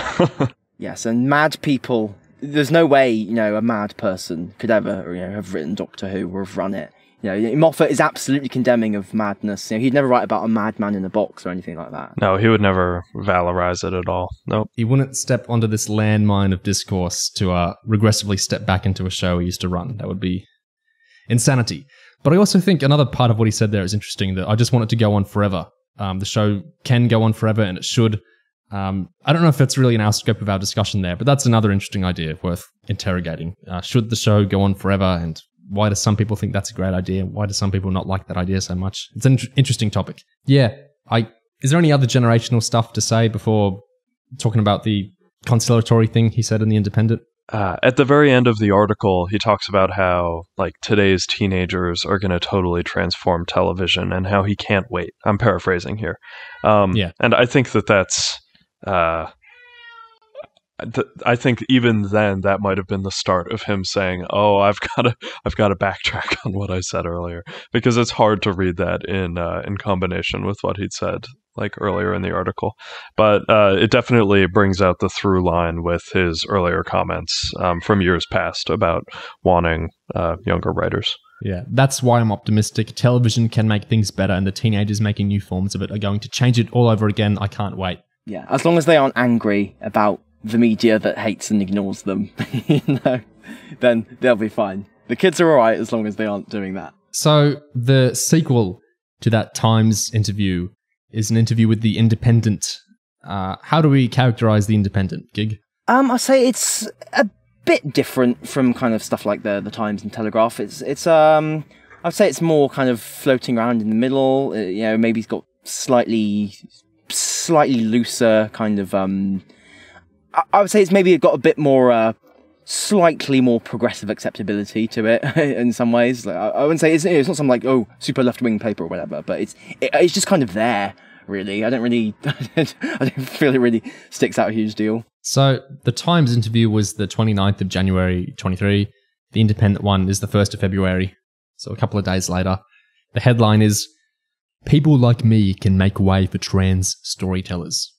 Russell T Davies on Nolly, Doctor Who, and making progress on screen. So one of the early bits of the article talks about RTD returning to Doctor Who, and he says, "We've still got 10 months until my first episode, so I'm keeping my powder dry, but you'll see in November that it's not a radically changed show.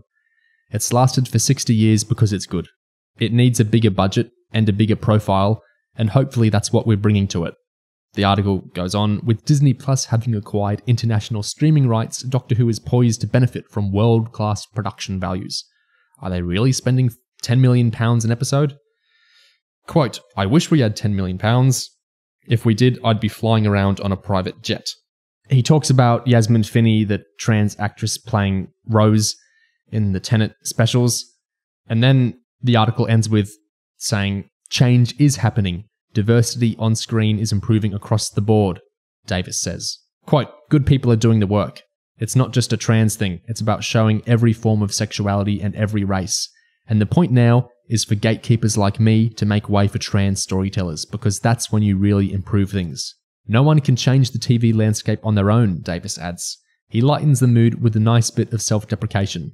Quote, "And I'm getting old now, that's the truth." The article says, so this isn't a Davis quote, this is the article, "I can't say I'm convinced. Even after talking about TV all day, Russell clearly has energy left to burn."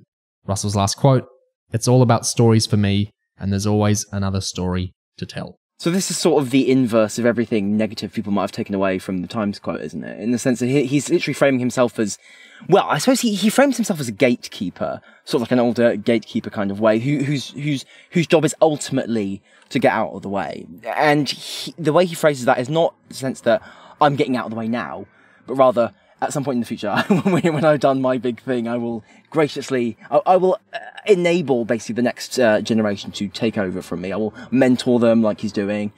So it's much more like, it is conciliatory in a way. It's much more reciprocal and kind of forgiving and interested and intrigued by what the youth and the different types of people are doing. So I think it's very hard to pin RTD with like some sort of reactionary, like, oh, he's against the youth or whatever kind of viewpoint, because he's advocating quite strongly for different kinds of representation. Yeah. And maybe is that like a first hint of where his era on Who, his second era, might ultimately go? Where does he see himself as like opening the gate for someone else, for other writers to basically like bring more like diversity and variance to Doctor Who once he's out of the way, or even while he's still in an exec role? That sounds nice. I hope that's his. I mean, something that kind of appeals to me about the idea of Davies and also maybe even another former showrunner coming back to write for an upcoming season is that it would kind of give an idea of continuity in a show that has been desperately lacking it these last like half decade. The idea of not just, okay, we're going to keep doing the same old thing until they fire us all and bring in new people. Instead, that he's thinking of himself as a proactive agent in that process.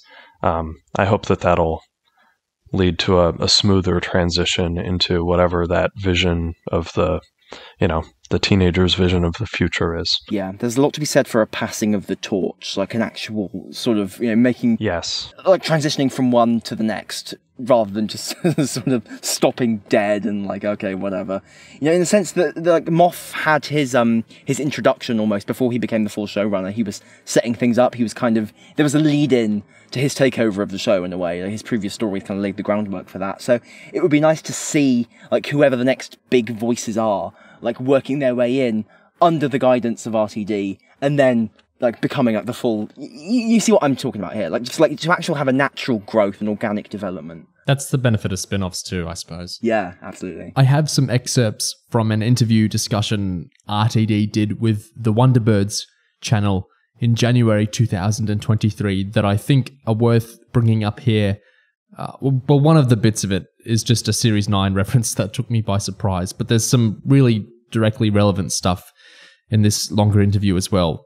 Actually, before we listen to those RTD January 2023 bits and bobs, I want to play a bit of a released February 2023 Moffat interview, which primes some of the same concepts Moff touches on here.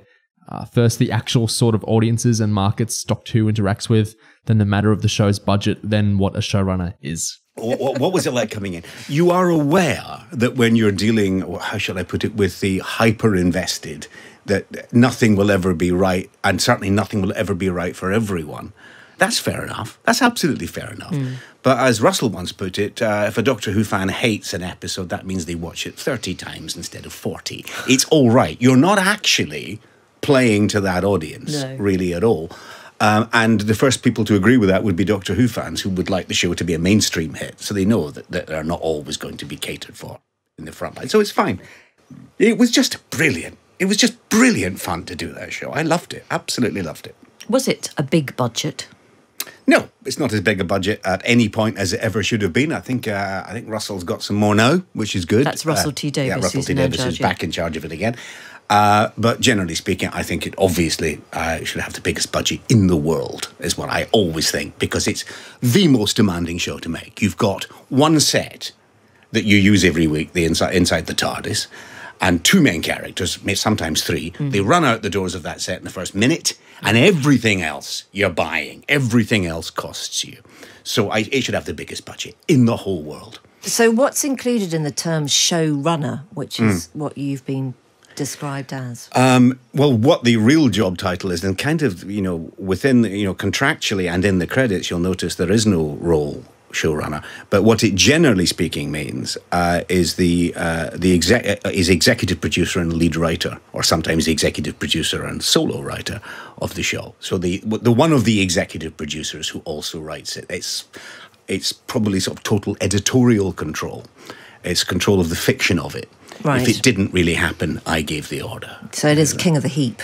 King of the heap in a way. Tell that to my wife. Tell that to my all the people I work with would be astonished to know that I was king of the heap. Yeah, and in these RTD clips, RTD makes maybe a Series 9 reference with these not big Doctor Who women, which just sort of amuses me considering some of the weird vagueness parts of the show have sometimes treated Series 9 with. Anyway, Russell then talks about the showrunner role, and he also, before that, goes into how long he will be doing RTD2 and what he might do afterwards. Let's listen.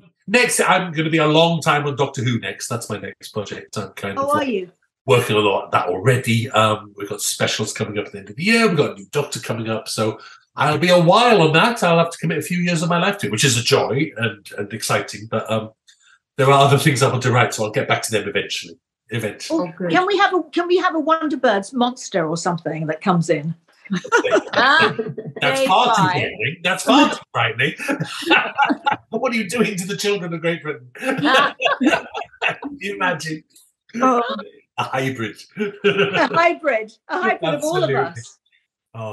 You're show running on Doctor Who, Russell, aren't you? I know that's an American term. I'm saying more of it now, but that's sort of everything, really. It means kind of that. I mean, all it means is I take the credit for a lot of experts, really, but it means you're not just writing the scripts, you're part of the casting And that's quite a rare thing in this country for a writer to do, isn't it? I remember Tony McHale did it on Holby, and I think he was the first person ever to do that. So lovely, Tony McHale. What a lovely man he is. Yeah, absolutely. Yes, it's becoming more and more prevalent because it's how it should be. I sit here and invent all these people and type it all out, and so I know how things should look. It's like it makes sense for the writer to continue as part of production and continue to have their say while also listening to the experts. It's like I think you're an idiot as a showrunner if you sit there saying, no, that shirt should be blue, not yellow. You're not there to do that. You're there to appoint brilliant people who'll find the exact right shirt, so you don't need to worry about that stuff. But there's three things there that I think are interesting. One is RTD putting kind of a number on how long he's going to be doing this on Doctor Who again. Two is RTD making a joke about the hybrid in a conversation for normal people. And three is RTD defending the showrunner position, which in our last RTD2 conversation, the RT Disney one, we were talking about how Disney Plus, at least on the Marvel end, doesn't use showrunners. It likes to split those jobs up. And so I know some people agree with that, and for years they've wanted New Who to split the job up and not do it like this anymore. But I like hearing RTD defend the position. What do we think of those three things? I think RTD's estimate of how long he's going to be doing it is it's a few years. Like it's a reasonable. I would hope that it's a sign of him thinking about what comes next, kind of like how. I mean, maybe I'm not saying he has to plan his exit strategy or whatever, but I think a lot of the thinking with fans around RTD2 is almost like he'll be doing it forever, whereas in reality, realistically, this is something he can only do for so long. So, in the sense of whatever future he's building for the show, it also needs to kind of have a next step. It needs to be ideas and how it will be structured, and maybe it will be shorter than a lot of people would like because people understandably love Russell. But I think more is not always necessarily better. I think quality is more important than quantity. So. Yeah. Elsewhere in that interview, he talks about, he's asked, does he still have gestating ideas in his head for future shows, like how Nolly and Queer as Folk and It's a Sin and Doctor Who, the first go-round, were in his head for lots of years. And he said, he's got plenty of ideas gestating away that he wants to do after Doctor Who. So more to come. He needs to complete a 1981 trilogy, right? He already has 2 shows set then. Yeah. I want to see what else is there. But, I like that. Gig, I like what you said about the exit strategy. I think it would be responsible for him to sort of plan his exit strategy. I'm looking forward to seeing how Russell approaches this and to see if he can do a better, more cohesive job of it. I certainly hope so. Yeah. I don't think Disney would accept anything less. Can he find another Moffat to take over that isn't just the old Moffat to take over again? Let's get Vinay back. It's what I would like if we're bringing anyone back. Get an ambitious guy who can write good Doctor Who.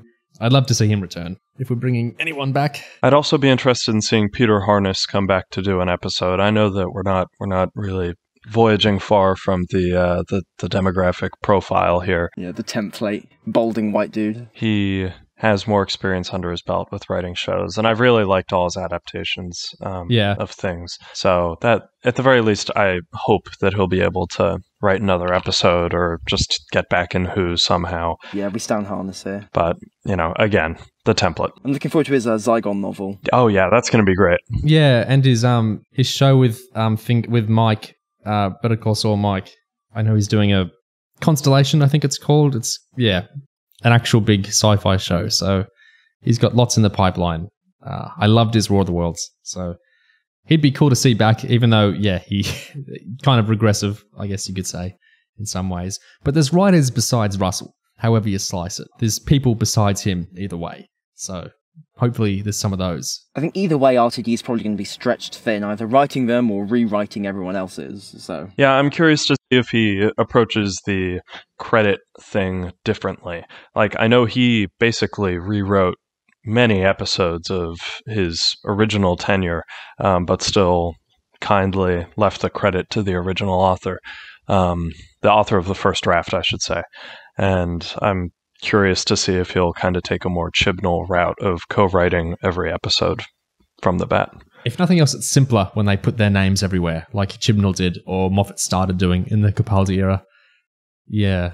There's another RTD quote from The Writer's Tale I just think is kind of relevant when he's talking about why does he like television so much? I know in a Nolly interview he talked about how TV is like his home base and he's seen like an opera once or twice and it spooked him and back to TV he went. And so in The Writer's Tale he says, I watch TV, I love TV. If there's a big movie on TV tonight, I'm still much more likely to be hopping my way between The X Factor, Casualty and Smallville. TV is my first choice always. Therefore I think TV.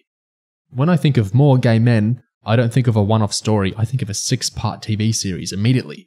That's instinctive. I like looking at new televisual shapes too. I'd love to write a drama in 52 episodes, once a week, half an hour, on BBC 3 or 4, just the simple story of a man and his life, so you can see how character and story develop over a whole year. That idea sprang out of the conversations we're having here. No, you can't have 10%. I'd call it 365, or maybe Happy Birthday if you started and ended on a man's birthday. I'd like that, because I think a lot of telly still apes film, and not enough says, look, here's a sprawling constant available to all art form that doesn't often take advantage of its uniqueness. A story can last a year, literally. I find that exhilarating. And knackering, because I'd have to write them all, God help me. Imagine having to write a half-hour script every week. I'm interested in what would happen to me. That ends that. Interesting, some of it ties into soap discussion we did in Nolly, talking about, writing so much television so quickly and everything.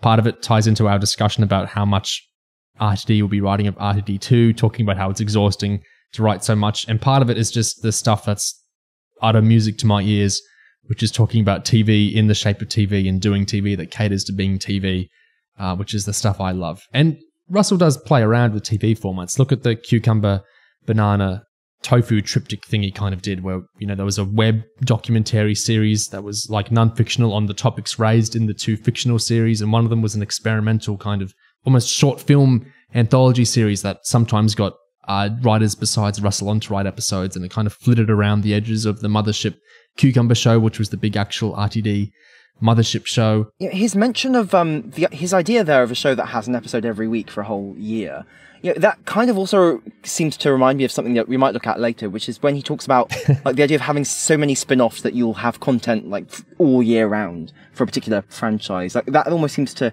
be related. I think the idea of like TV as a shape that's able to constantly be there like with the audience almost like on a regular basis, whereas a film comes out, like a studio maybe puts one out every so often and like it's the big event of the year or whatever, whereas TV is so it's so omnipresent almost. Maybe that's part of it as well. Yeah, there was a moment in the big streaming boom during when most COVID lockdowns were happening where I felt like Marvel Studios was really kind of circling around being able to have like something every week for the whole year. Yeah. They didn't quite get there, but it felt really close. And so I think it's achievable, this sort of idea of like a constant drip of a certain franchise. Although the question of whether it's all good is another question altogether.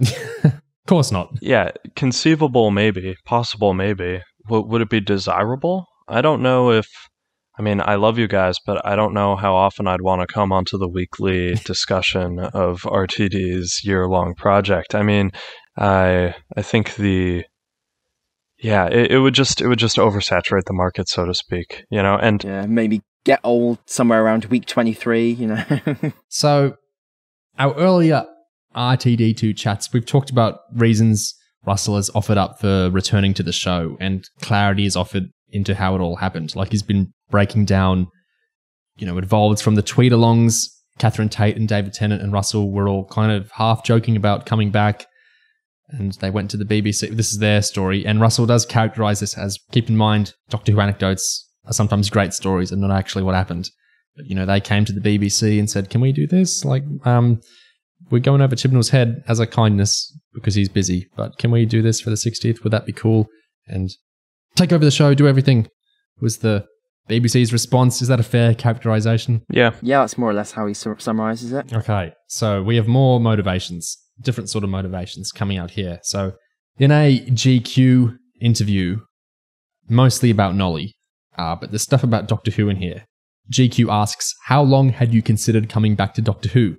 Russell says, Well, honestly, it wasn't a plan of mine, although I have to issue a massive caveat there and say, as a massive Doctor Who fan since the age of 3, I think about it all the time. And when I wasn't producing it, people would always say, "Oh, are you going to write Doctor Who again?" And it was a bit rude while there were other people in the job to say, "Oh yes, I'll think about it now." It's like there were other people running the show. GQ say, "Remind me then for my benefit. Why'd you leave in the first place?" Russell says, "Other things to write, simple as that. Cucumber, actually. And then my husband was ill, so I left in 2010. That was my last episode. And we both went to America. The Cucumber script was written there, and then he fell ill, so everything got delayed by about 5 years. But Cucumber was burning in my head. If Doctor Who hadn't come along, I would have written that back in 2004. What would it have been like then? Oh my god. How would we have had that conversation then? Would it have been more explosive or more strange? Because it would be the same script. Nothing changed in terms of what happened to that couple. I was thinking about them as early as into the 90s. GQ say, "So why return now to Doctor Who? Like we say, in the immediate aftermath of It's a Sin, you could probably write anything you want." Russell says, "Well, this is the Star Trek quote that I'm about to read out, but I don't want to get into the Star Trek of it all yet. I want to keep talking about the motivations. So we're going to park the Star Trek. What's the Star Trek ship called? The Enterprise? The Enterprise. We're going to park the Enterprise for a moment." So Russell says, You're right. Partly it's simply that I love it and have always loved it, but the world has changed and we're now in the age of the streamer. I watch the Star Trek Empire with vast envy. The way that's turned itself from an old archive show into something fantastic. The cast is so progressive, so good, so beautiful, and very cleverly, I think Star Trek is reaching out to making something like 52 episodes a year. So that's your yearly show. Genius! And there's a problem with the BBC. It's a public service broadcaster, so there's only so much they'll ever commit to. I'm going to park that there and not read out the rest of the Star Trek thing, because we're still thinking about his motivations for coming back. There's a bit more talk about budget. RTD's correcting them that it's not actually $10 million an episode. One of the things GQ asks also is, has the larger budget changed your creative approach? Russell says, yes, I think it does. It's one of the reasons I've come back. You can tell stories on a bigger scale. It's the same old problems. I still have to cut scenes because they're too expensive, and I still have to reduce the number of monsters and things like that, but my imagination feels more free, a lot more free actually. It's just a joy to write anyway. I'm really proud of it. Oh my god, there are some strong episodes coming up. GQ, would you have come back if David Tennant and Catherine Tate hadn't? Russell? Oh, probably yes. I mean, that's just an added delight. Their willingness to do it was part of the reason I picked it up in the first place. They said, wouldn't it be a laugh to do something for the 60th? So I went to the BBC not knowing that they were getting ready to make Doctor Who bigger anyway. So it's like I walked into a trap. No, everything coincided at the right time. And then he talks up Series 14 and he talks up the Tennant miniseries. Really interesting that he says he probably still would have done it without Tennant and Tate, because wasn't his narrative that this emerged out of Tennant and Tate and him approaching the BBC? I think, was it Jane Tranter who said, like, RTD was sort of making murmurings about how he'd do it, like, much earlier. So it's clearly something that was simmering inside him, and maybe it would have burgeoned out eventually, even if Tennant and Tate hadn't, like, given him the push, like the prod, to actually go out and do it. So that stuff's interesting, and we'll come back to the Enterprise envy, the Star Trek envy in a minute. But there's another interesting motivation for Russell. Well, there's another interesting piece to the puzzle of Russell coming back that I've seen less discussed that I want to bring up. So there's this Radio Times 31st January 2023 article, headline, Russell T Davies on comfort of Doctor Who return after his husband's death. Radio Times says, when asked whether dealing with the loss of his husband Andrew, who passed away in 2018, has got any easier, Davies said, no, and I don't expect it will. Radio Times, during his husband's illness, Davies gave up work to be his carer. Now, RTD revealed, quote, it isn't killing me. I'm quite glad that I've gone back to writing Doctor Who because, psychologically, I'm thinking, he knows what I'm doing now. It gives me comfort. It's when you do new things he never experienced that it feels odd and you don't enjoy it so much. In some ways, it has got worse because it's, oh, you're still not coming back. Maybe it's why Andrew keeps popping up in everything I write. Even in Nolly, with the scenes of her cancer, I found myself visiting hospitals. There's been death in a lot of the stuff I've written over the past few years. I don't mind that. I'm glad. It feels richer. That's the end of RTD's piece in that article. It's incredibly fascinating to see how his return to Doctor Who is kind of paralleled with like different shifts in his own life, and kind of not to like psychoanalyze, but what he kind of offers here is like almost like a return to Doctor Who as part of his I guess his journey of like dealing with like his own grief and like the changes in his own life, and the way in which going back is in some way like a form of time travel slightly, but also not. It's interesting. It sounds just like, there's kind of a trope I saw most recently in that movie Tar, where after something goes really bad in a person's life and they kind of need a reset, they go home, right? And, in returning home, they find themselves somewhat. And obviously I'm not saying that's what he's doing here, but that is kind of the same idea that he's getting at, that he's returning to things that are comfortable, things that, he shared with his partner. And I think that's, it's hard, it's tough. I'm glad that there's that aspect to it, and it's not just 100% career driven, I guess. Yeah, memory becomes, I think, all devouring in the presence of grief, because when memory is all you have left of a person, you become preoccupied with it, either focusing on it or trying to avoid it, or whatever. So it's when you have that interfacing with something like a return to a show you used to do, and the way that memory plays into that, whether you're being nostalgic with it or you're trying to sort of reinvent Doctor Who again or whatever. Like, it's nonetheless, like, the two things are interwoven in a way that's really complex and really interesting. It does. There's so much familiarity at play with RTD2. It's, Bad Wolf, literally the same producers Russell bought the show back with in 2004, 2005. It's interesting how he characterizes some of that here. I think I get what he means in that, I know with deaths with people I've known and stuff, there is that kind of element of when you continue changing and growing as a person and doing stuff that there's people that have passed away in my life and they never knew me as, the things I've become since. And there's kind of that sadness in that, even though I'm very happy with things I've become since, there's no connection. I'll never have their opinion on those things. I'll never have any reaction from them on those things. When I do things I used to do, I kind of have more of that connection because I can remember, they judged me, when I did that, and they thought me doing this was this way or whatever, because we shared that. But we don't share who I've become since, because there's that disconnection since they passed away. And so I get what he means. There's a kind of warmth or a familiarity when you're doing something you did, or you're being someone you were when someone was still around. It feels more like a connection there, or at least the memories come more compared to if you're being the person you've continued to develop into being. I totally get what he means, and I think that's a really interesting characterization of part of how he's back on running Doctor Who now, which is a part of his life. He must remember very vividly and was tied into all these relationships he had and people he was with, which was tied into, being with Andrew and working with all these people he's working with again, including David Tennant. So, yeah, it's really interesting what he's talking about there. I get what he's saying. And I think, again, it kind of makes resenting RTD for coming back seem even pettier, I think, in light of that. Because it's just such a small thing, almost, like in the wider scheme of things. I'd be like, oh my God, why did you come back to Doctor Who when someone else could have done it? It's like, well, he's doing it. And it's incredibly... I just feel like the important things just seem to outweigh that so much. So he's saying, I need Gatiss with me because Gatiss reminds me of the happier times of my life. And I'm sorry, young writers, but you weren't born then, so you can't come on the show. This is part of my psychological exercise. Young writers, to the bins. I need my Gatiss. Gatiss didn't actually... Well, yes, he did. Sorry. I completely forgot that Gatiss wrote any RTD1 episodes.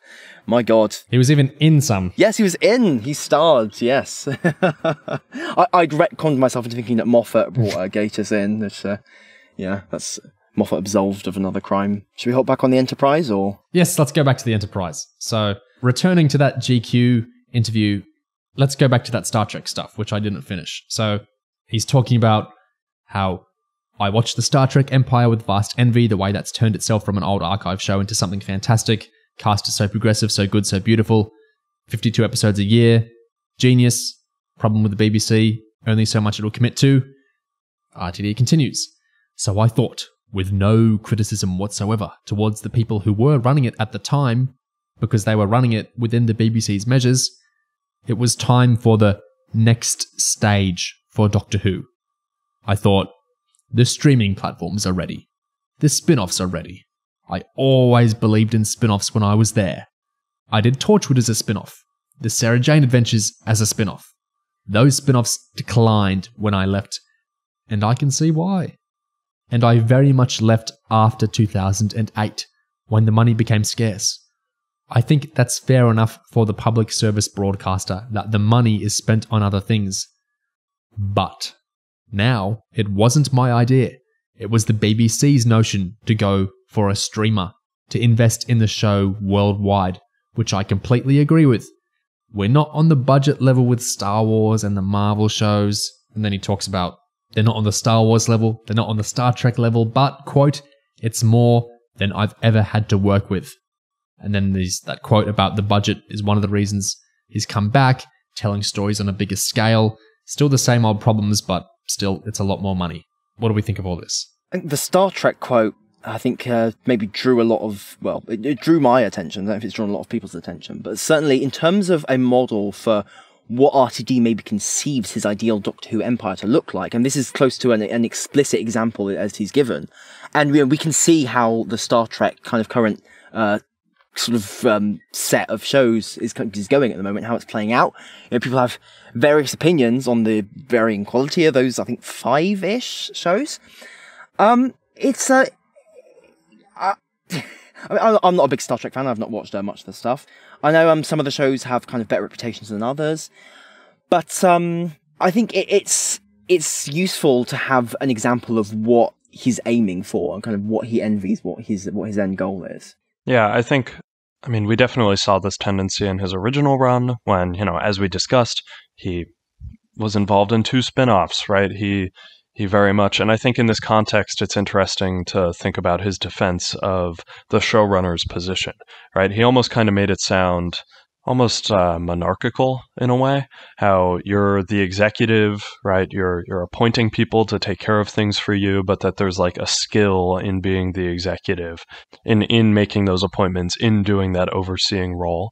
And I very much see his return to Doctor Who as a career move, because all the psychological stuff aside, which is obviously a big point, but as a career move, it's a little odd, it's going back to a role that you previously did just as well. It only makes sense that he's doing this in conjunction with his broader ambition. He is looking out and seeing Star Trek, he's seeing Marvel, and he's saying, oh, I wish I could be at the head of one of these. And I think that the only option for him is achieving it through Doctor Who. I'm not, as a Star Trek fan, I love The Next Generation. I watched some of the Picard show. I haven't been blown away by either the Star Trek slate, not just in the quality of the episodes, but how they've been pacing out the different shows. I feel like they haven't been managing the hype in a way that is conducive to the kind of MCU-fication that they're trying to achieve.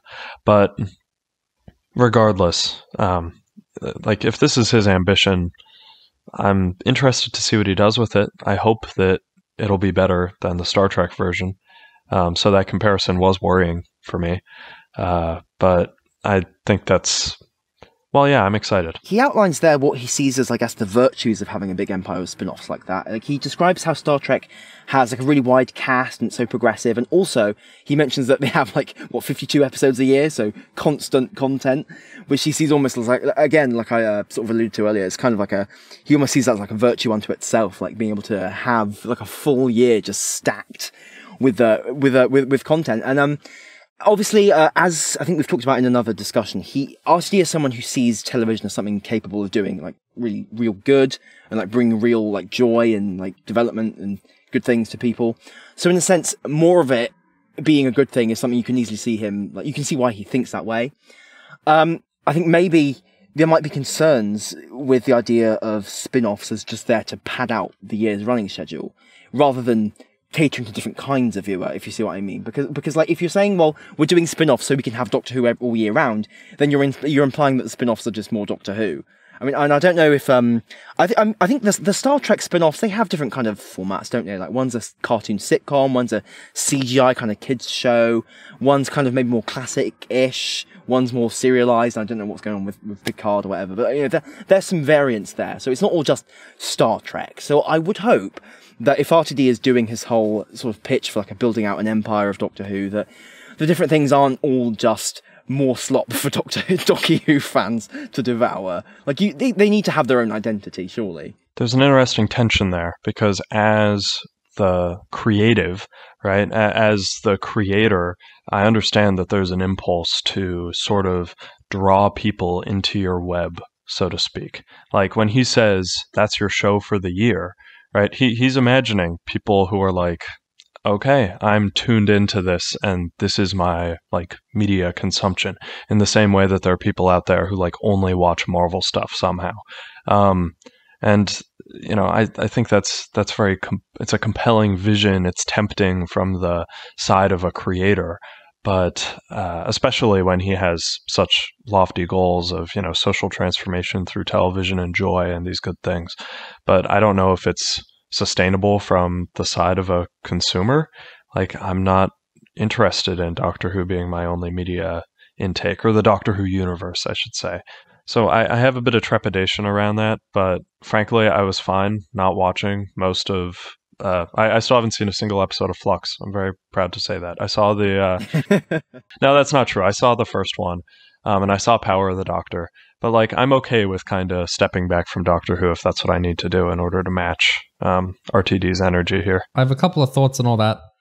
One is, I think it's worth just reminding ourselves of the pre-RTD2 Russell quote, which flared up a lot of this spin-off discourse, which was that Paul Kirkley interview where he said this was published in January 2021, he said, "I was in the middle of running an empire, and my God, I did that 10 years too soon, didn't I? There should be a Doctor Who channel now. You look at those Disney announcements of all those new Star Wars and Marvel shows, you think we should be sitting here announcing the Nyssa Adventures or the Return of Donna Noble, and you should have the 10th and 11th Doctors together in a 10-part series, genuinely. And I think that will happen one day if we can just shift Doctor Who up a year." Paul Kirkley says, "Even the Nyssa Adventures." Russell says, "Yes, you laugh. But did Star Trek fans ever think they'd be getting a Captain Pike series? Ever? That's insane. The whole science fiction world is so creative and so money-making now. I think your wildest dreams can come true. Though that's already happened with Doctor Who. It talks up Eve of the Daleks. So if you want the Nyssa Adventures, it'll happen one day." So Star Trek invoked there as well. Yes. Now, relevant to all this talk of growth and money and expansion is a recent article delving more into the BBC side of this. So this is from Deadline, so it's from one of the three trades of Deadline, Hollywood Reporter, and Variety. So it's more reliable than all those reposting Drek publications so many pull from online and that I complain about a lot. But of course, even the trades aren't angels and get some things wrong. Like, this Deadline article contains a section saying the show's budget is believed to be increasing from around £3 million / $3.8 million per episode to circa £10 million / $12.3 million, which we of course saw Russell push back on in Doctor Who magazine when he said that £10 million figure had been exaggerated, and if that was the budget, he'd be speaking to readers from his base on the moon. To quote Russell directly, "That is not the budget, and I worry that misinformation like that creates false expectations. Nonetheless, we have a lovely, handsome budget, and we're very happy with how we're proceeding with it." But despite that specific point, Deadline is a trade, and there are some interesting quotes in here that contextualize a lot of the stuff we've been talking about this discussion especially. So the article is titled, "BBC Studios Boss Talks, quote, excellent, quote, Doctor Who Deal, M&A and International Growth." The article is mostly a write-up on a mid-January 2023 interview between Deadline and BBC Studios CEO Tom Fussell. BBC Studios, of course, being a commercial arm content company of the BBC. Deadline says the BBC Studios battle co-production deal for Doctor Who, plus particularly the global streaming agreement deal with Disney Plus, highlight how, quote, BBC Studios led by Fussell and BBC Director General Tim Davies is unashamedly and aggressively focused on generating more income for the UK's leading public service broadcaster, even for prized in-house IP like Doctor Who. In the past, conservatism often has led strategy.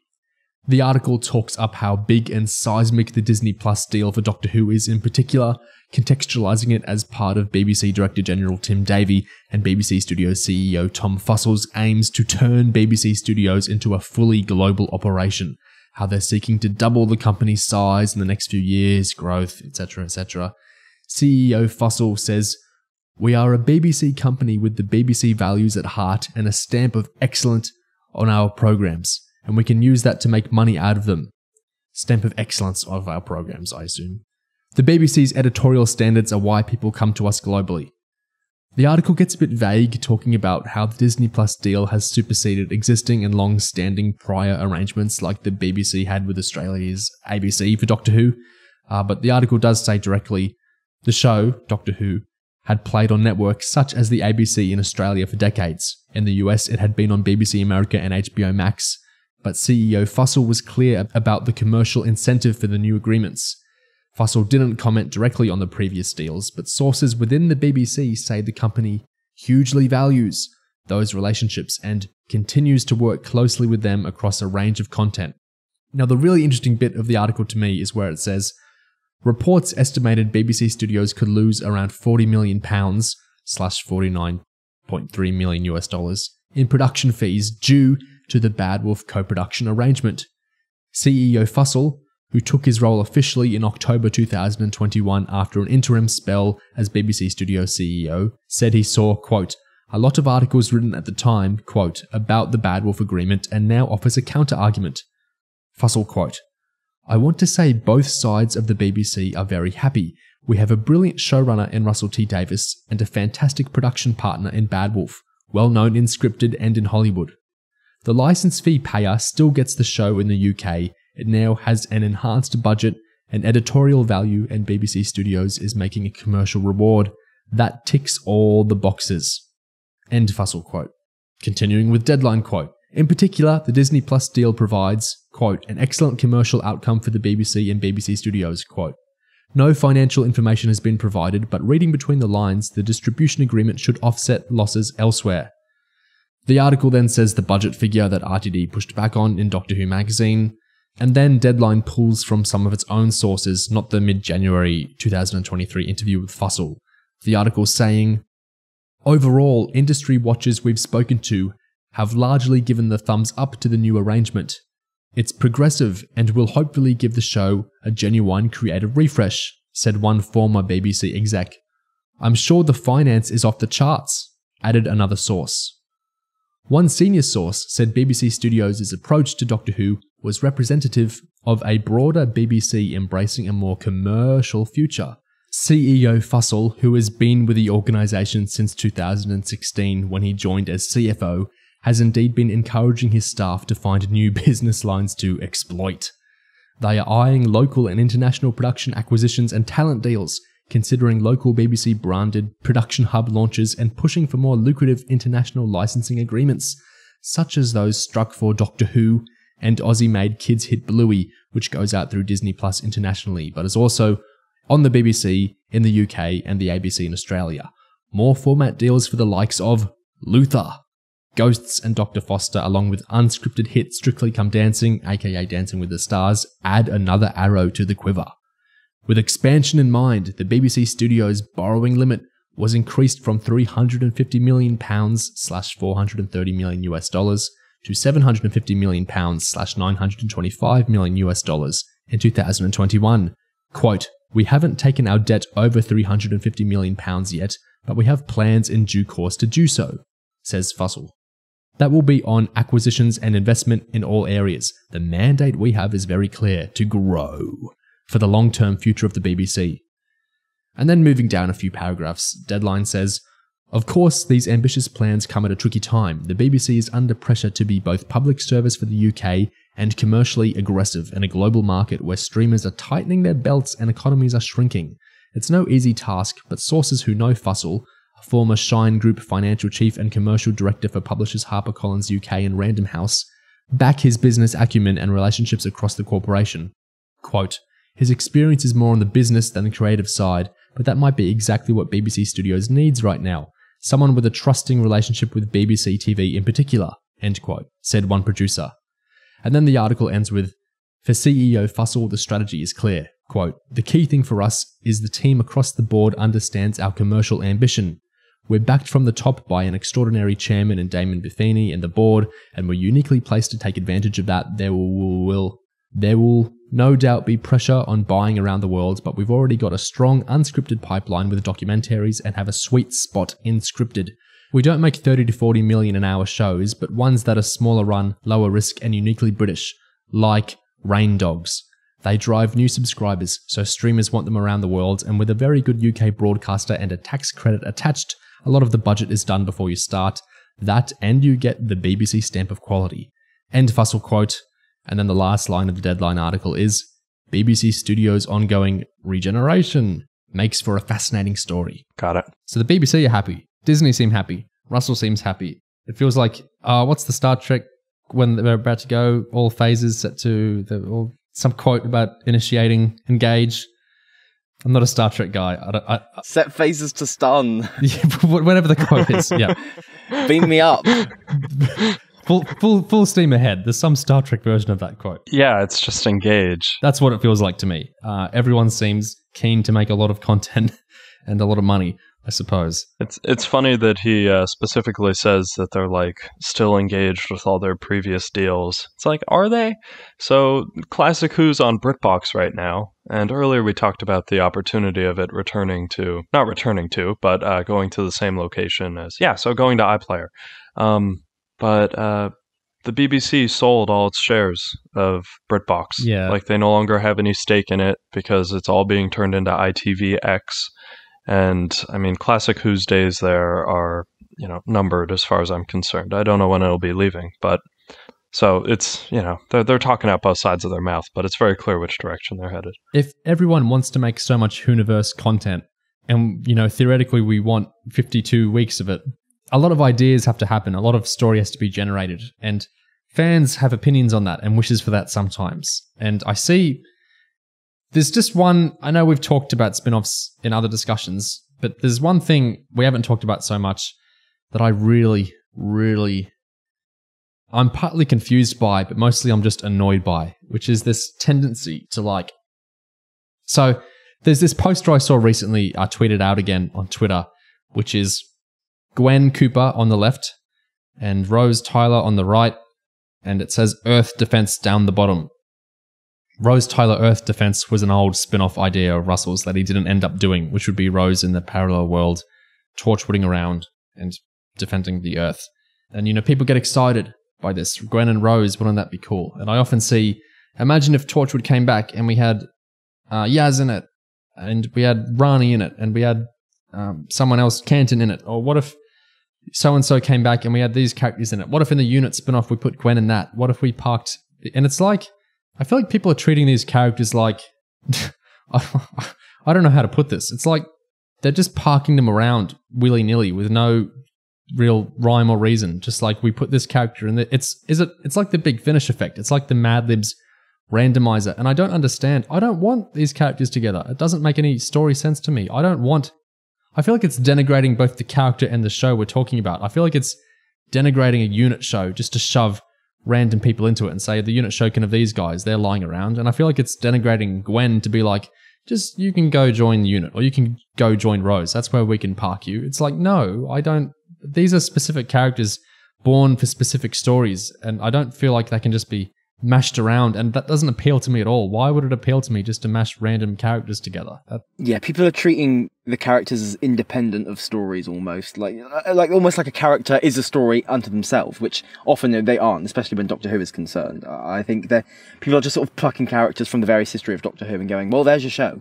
Whereas in practice, what you actually need for a whole show is like, especially one based on a Doctor Who character, you need a whole new setting, a whole new premise. You have to basically make something up. You can't just start from having a person in it, because what you're going to get is something that ends up just being like a lame clone of Doctor Who, really, or just generally empty. I think there's some cause for concern here. You know, obviously the joke about the Nyssa adventures was a bit facetious, but, or at least I hope, but, you know, it definitely hasn't escaped me that before there were the Sarah Jane adventures, Big Finish had a Sarah Jane series.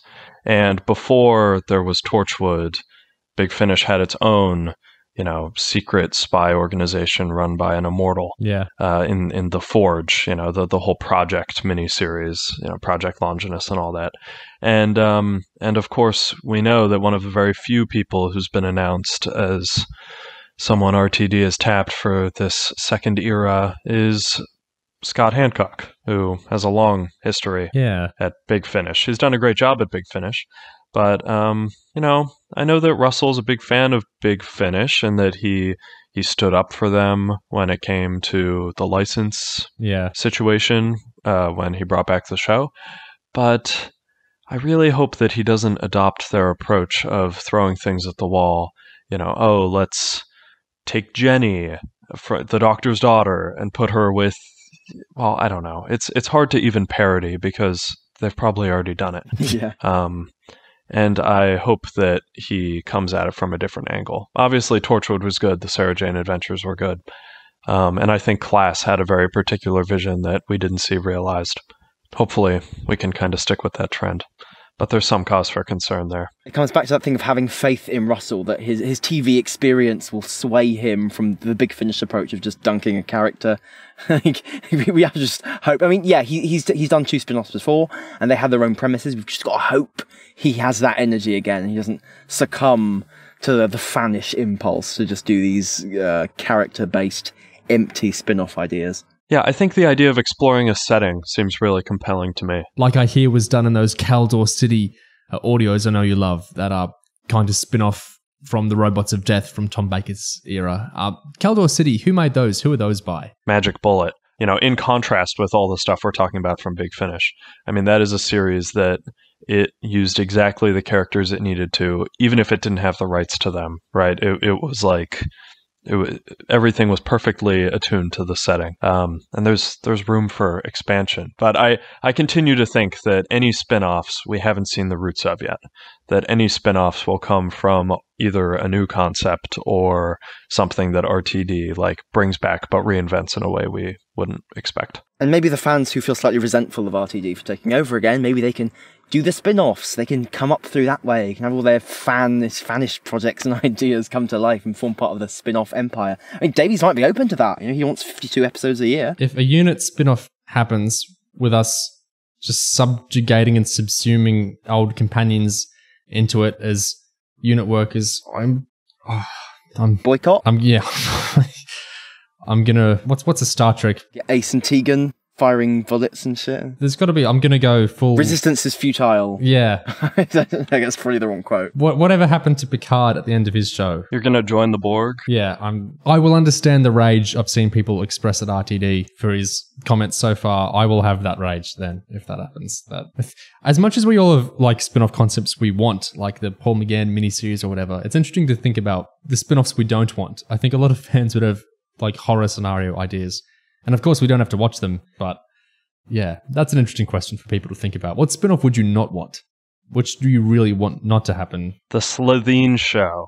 Like a sitcom, like a nightly show where they interview former companions, but it's the Slitheen. Yeah. I would not be dying for the Bell and Vinder spin-off, truth be told. I don't feel there's an enormous... Well, actually, Carvanista in the mix, that might make it a bit more interesting. You don't understand. They're the Doctor's parents. OMG. It's all fine. Just give him time, okay? Oh, things we don't want. I don't want a spin-off set on Gallifrey. Like, sorry, I just don't. I realise a lot of people will bristle at that sentiment, but RTD blocked it before. Yeah, he's blocked it once. He can block it again. Yeah, right. I've been chasing down the rumor on that. I have yet to hear back from. Oh, you mean that? Oh, yeah. That's so fascinating. Oh yeah, the Fantastico. Yeah, you found a great find there. Right. There's the old CBBC pitch about a Young Doctor series that was potentially turned into their Leonardo show. I've been trying to do a lot of research into this, and I'm pretty far from publishing my little write-up on it because I'm still waiting to hear back from writers from the Leonardo show to see if there's like any merit to this. But there are a lot of parallels that line up really nicely. We're hugely interested. Yeah, we'll see how it turns out. If it's true, we'll have to all watch Leonardo and talk about it. That'll merit that. It will be unofficial extended universe canon content. So yeah, I'm going to have to devour. Gig, you said an interesting thing a while ago that you don't think I'm not saying this for you. You can say this, that you don't think fans have internalized that it's up to the show to supersede Tennant with someone better or more interesting. It's not up to. It's not the fans' job to like another Doctor more than 10. You said something interesting about that a while ago to me. I'm trying to remind myself what that was. I think it's more to do with kind of 14 and kind of the Tennant return, I guess, and Tennant's popularity, and maybe it applies to RTD too to some extent, because this is a showrunner whose era was very popular coming back. And I think some people have maybe some of the same resentments towards RTD being back as they have perhaps towards Tennant being back, because you've got the most popular, fated, revered era of the show storming back, and I think a lot of, some fans, maybe not a lot, kind of feel that this is unfair. This is just the you're just rubbing it in our noses that you were more popular. And I guess my feelings on that are that at the end of the day, it's not really it's not RTD and Tennant's fault that people liked them more. It's not the job of the viewers to suck up and like the next thing more than RTD and Tennant.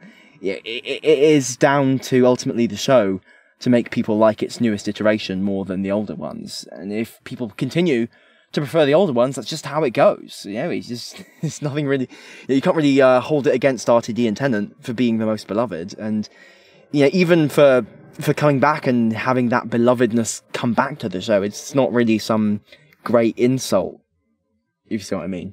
Well, speaking of Doctors and eras eclipsing each other and the fairness of that, Russell's production notes in the in Doctor Who magazine 587 are all about the trailer for the Tennant miniseries, and it's a lot of words about there was a bigger trailer designed, and it was like, well, is it fair or is it right to put the big trailer out? And they made the trailer shorter, and should we put it out here? Is it too early?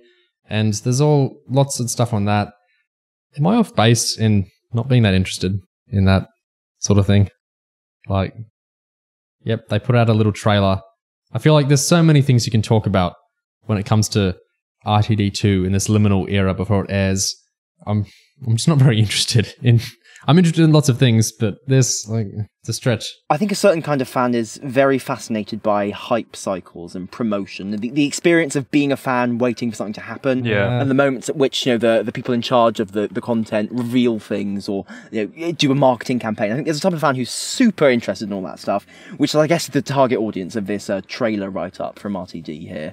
But it's not hugely pertinent to the content of the show. I think there's a way in which trailers kind of serve the function of almost minisodes in a way. They condense an episode down, and that's kind of amusing in its own way. But it's not a patch on the actual content of the show. Like it does not tell us a huge degree. And I think a lot of trailer discourse will become outdated almost. It's going to be eclipsed when the actual show airs. You can talk about it for real. Yeah, it's so liminal.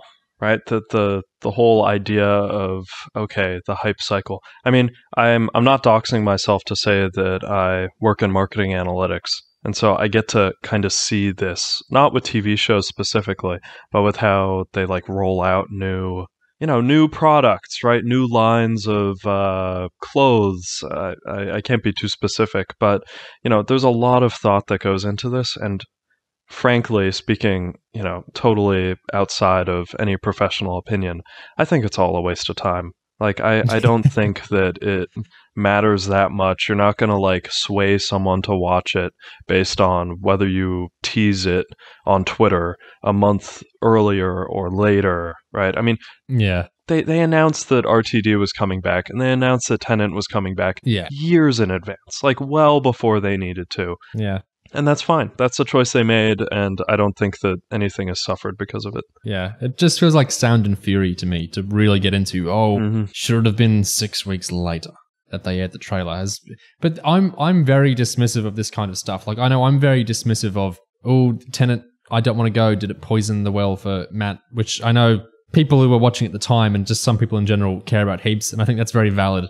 But that kind of stuff just doesn't interest me so much. I get interested in loads of little weird things, but this sort of stuff, not so much to me. But there is one bit in the production notes that I think is interesting, where the trailer has no footage from the second special.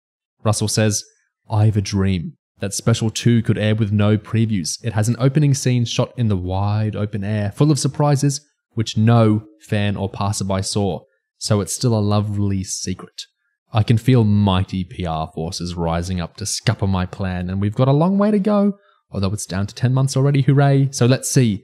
But for now, the plan is working." You know, it's ironic that RTD didn't have to, like, shut down and destroy the whole set reporting thing to have things be a secret, you know? He's actually able to, you know, balance both sides, which is quite nice. I like big debates and topics in the liminal era. I don't like...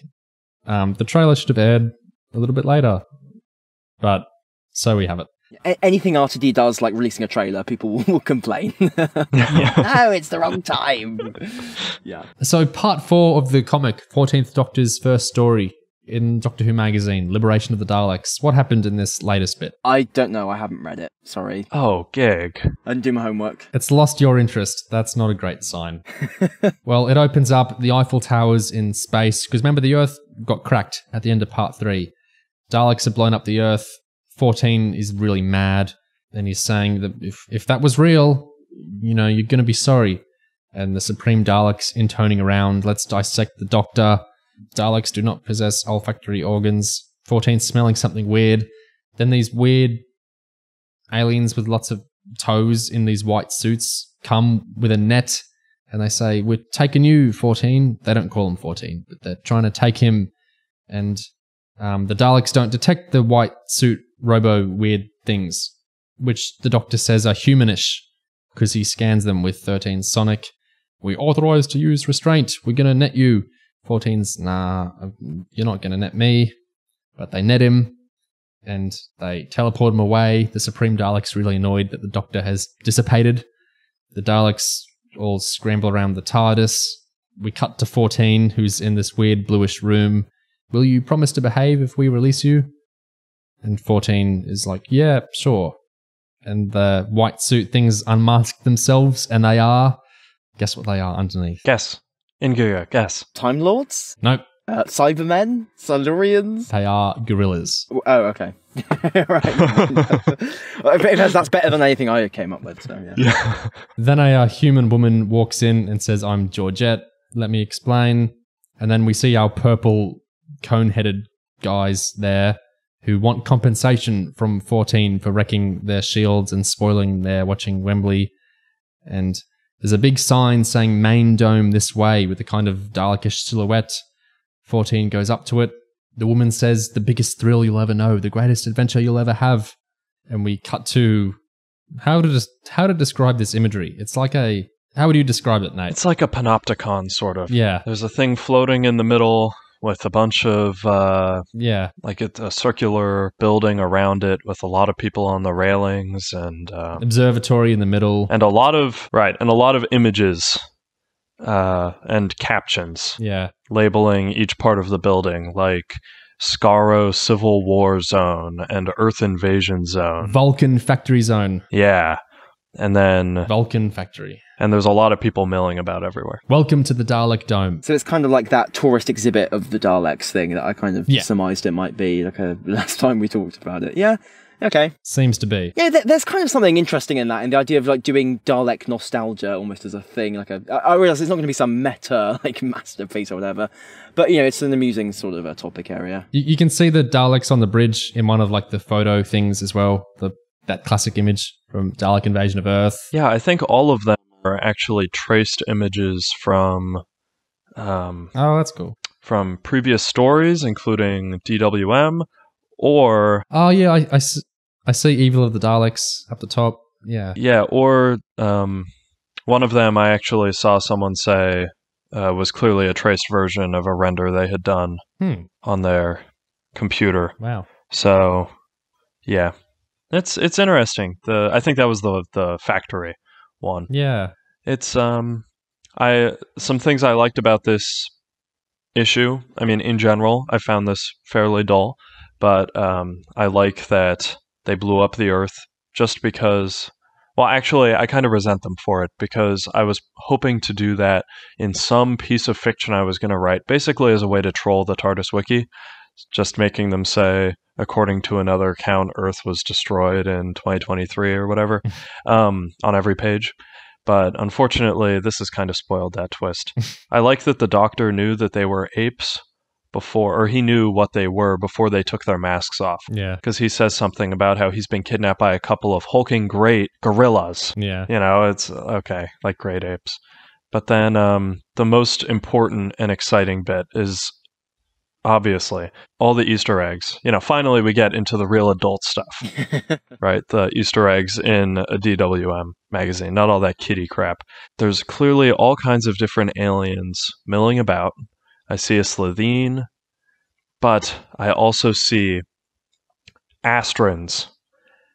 They're the little discs with like worms sticking out. They're kind of hovering. Yeah. These are a deep cut from the 1960s TV21 magazine. Oh. They actually appeared in a Fireball XL5. It was like in all the Jerry Anderson universe. They appeared in several comics tying into Thunderbirds and Sting. I forget what they're all called, actually. But one of my buddies, he put in a lot of work because he realized that in these issues of TV21 magazine, which is where the original Dalek comics appeared in the 60s, that there were actually hints and crossovers between the Dalek comics and these strips based on the Thunderbirds, based on Fireball XL5, and even Captain Scarlet. And the Astrons were one of these crossover elements because in, is it The Rescue? When the Doctor picks up Vicky. When the Doctor meets Vicky in The Rescue, their ship has crashed on the way to the planet Astra. And that episode was written by David Whitaker, I believe, who was also the one writing these Dalek comics and working with the folks from 21 magazine. So, my friend Boris Ashton from the TARDIS Wiki, he has done a ridiculously thorough job of going through like every issue of this kids magazine from the 60s in a way that only a Doctor Who fan would. And he's done a good job getting a lot of it on the TARDIS Wiki. I wrote a little blog post like analyzing all the forgotten connections between the two series.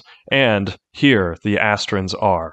I do not think that they would have appeared in this cameo role if not for my friend Boris and his work on the wiki. So shout out to him. It's really cool that they're there. Very nice. Really cool. It's like the David Whitaker cinematic universe kind of getting a bit of an extension. Exactly. And is he all of our favourite classic writer? He's mine. Some of us. He's mine. There's others who are close, but he... yeah, he's up there, definitely. I mean, yeah. Gig's very silent. He's up there. Okay. And those Dalek comics, those TV21 comics, they were a big influence on both the 10th Doctor Time Lord Victorious thing and the David Tennant Dalek Universe audio season as well. So yeah, they never die. they persist. Yeah, from one Whittaker era to another. Yeah, and one Tennant Doctor to another as well, I suppose. Ah, very true. I had one random thing to say about spin-offs, which you know, you can edit this in earlier or something, but just on the concept of spin-off premises. Sure. I think a lot of Doctor Who fans maybe haven't quite internalized the idea that Doctor Who is a bit different from, say, Star Wars, in the sense that everything in it is quite ephemeral. There isn't like a... Say with Star Wars, you have 6 movies, you have this timeline, really key events, and you can slot things in between them. 6? Sorry, more than 6, whatever. with Doctor Who and this long, 60-year-long timeline of episodes and shit, everything that isn't what the Doctor and Companion are doing at a given time is kind of ephemeral and kind of in flux, so to speak. It's always, it's not consistent. It's always being changed. Like, Nate won't understand that. Yeah. I think, so I think when it comes to coming up with spin-offs for Doctor Who, I think you have to actually start from scratch a little bit, because if you just try and take some random thing from an episode, you're not actually going to have like the kind of solid, fleshed out basis for, something like, God, I don't know, Rogue One or Andor or whatever the hell Marvel, Disney are doing. I think you have to actually do a lot more work. And I think maybe fans of Doctor Who maybe haven't quite internalized the way that Doctor Who just is just a bit different in terms of how it's structured. Like, it's not really so much about the lore or the world in Doctor Who or the consistent universe as it is what's just it's ruthlessly contemporary. It's just about what's happening right now in our this week's story, almost. So when you get like an actual fleshed out spin-off idea, like in Caldor City or whatever, that's mostly based on the creators' interest in doing an original story that works in its own right. And the aspect of it being a Doctor Who spin-off is almost trivial to some extent. They could swap some names out and it wouldn't need to be a Doctor Who spin-off at all. And I think to some extent, almost the same thing is nearly true of something like Torchwood, which I don't think it is true, because obviously Captain Jack is hugely based in the main show. But I think there are lots of elements about like Torchwood which don't need to be linked to Doctor Who to work. Yes, absolutely. Right?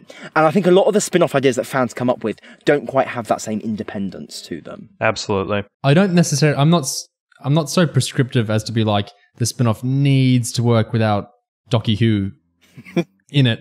But I do kind of feel like it's a good guiding rule for a spin-off. I think Class was actually a really good example of a spin-off that took an idea from Doctor Who. It was very much like what happens after the Doctor leaves, right? Hence, there were some references and connections with Remembrance of the Daleks, right, which was also set in Coal Hill, where all kinds of horrible things happen, and then the Doctor leaves. And it was kind of meant to explore the ethical dilemma of that.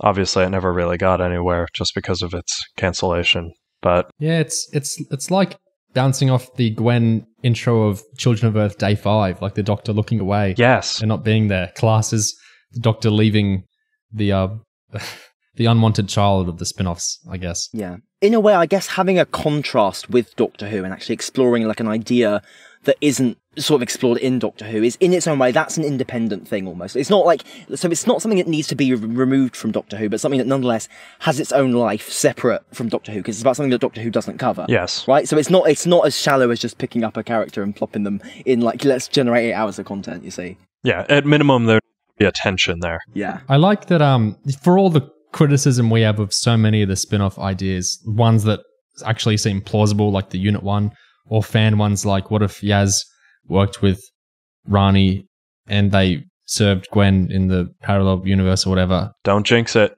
Don't jinx it, Neo. Yeah. But I like that, especially for super fans who have engaged with loads of Doctor Who stuff, we tend to have these little tucked away spin-offs that we actually do think worked super well. Like Nate's talked up Caldor City.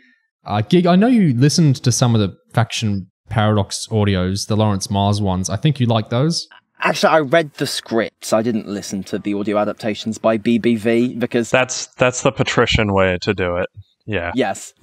I read the scripts of the Lawrence's descriptions in between. Yeah, because I wanted the full Lawrence experience. I didn't want them didn't want the versions with bits cut out and stuff. But yeah, and those are those are very independent. Those are their own thing. You do not need to know anything about Doctor Who to engage with the Faction Paradox stuff. I would say as a general rule. And I listen to enough Big Finish that every now and again I find something that works super well. Like I've listened to all the War Masters that are out so far. I finished those a couple of days ago, and that most recent 8th set was just such a It's not as good as the second and sixth set, which are fantastic.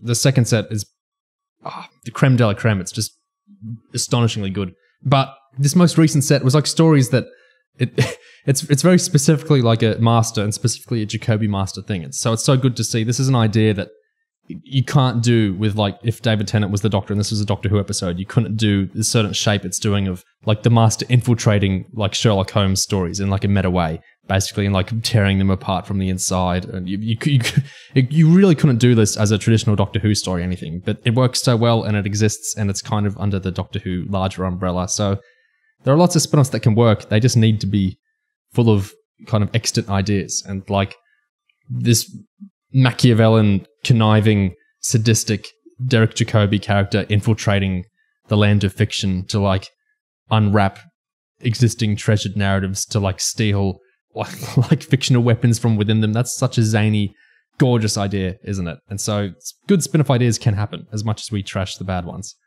Yeah, and that wraps up this RTD2 conversation. Let us know what you thought of any of these topics we covered in here.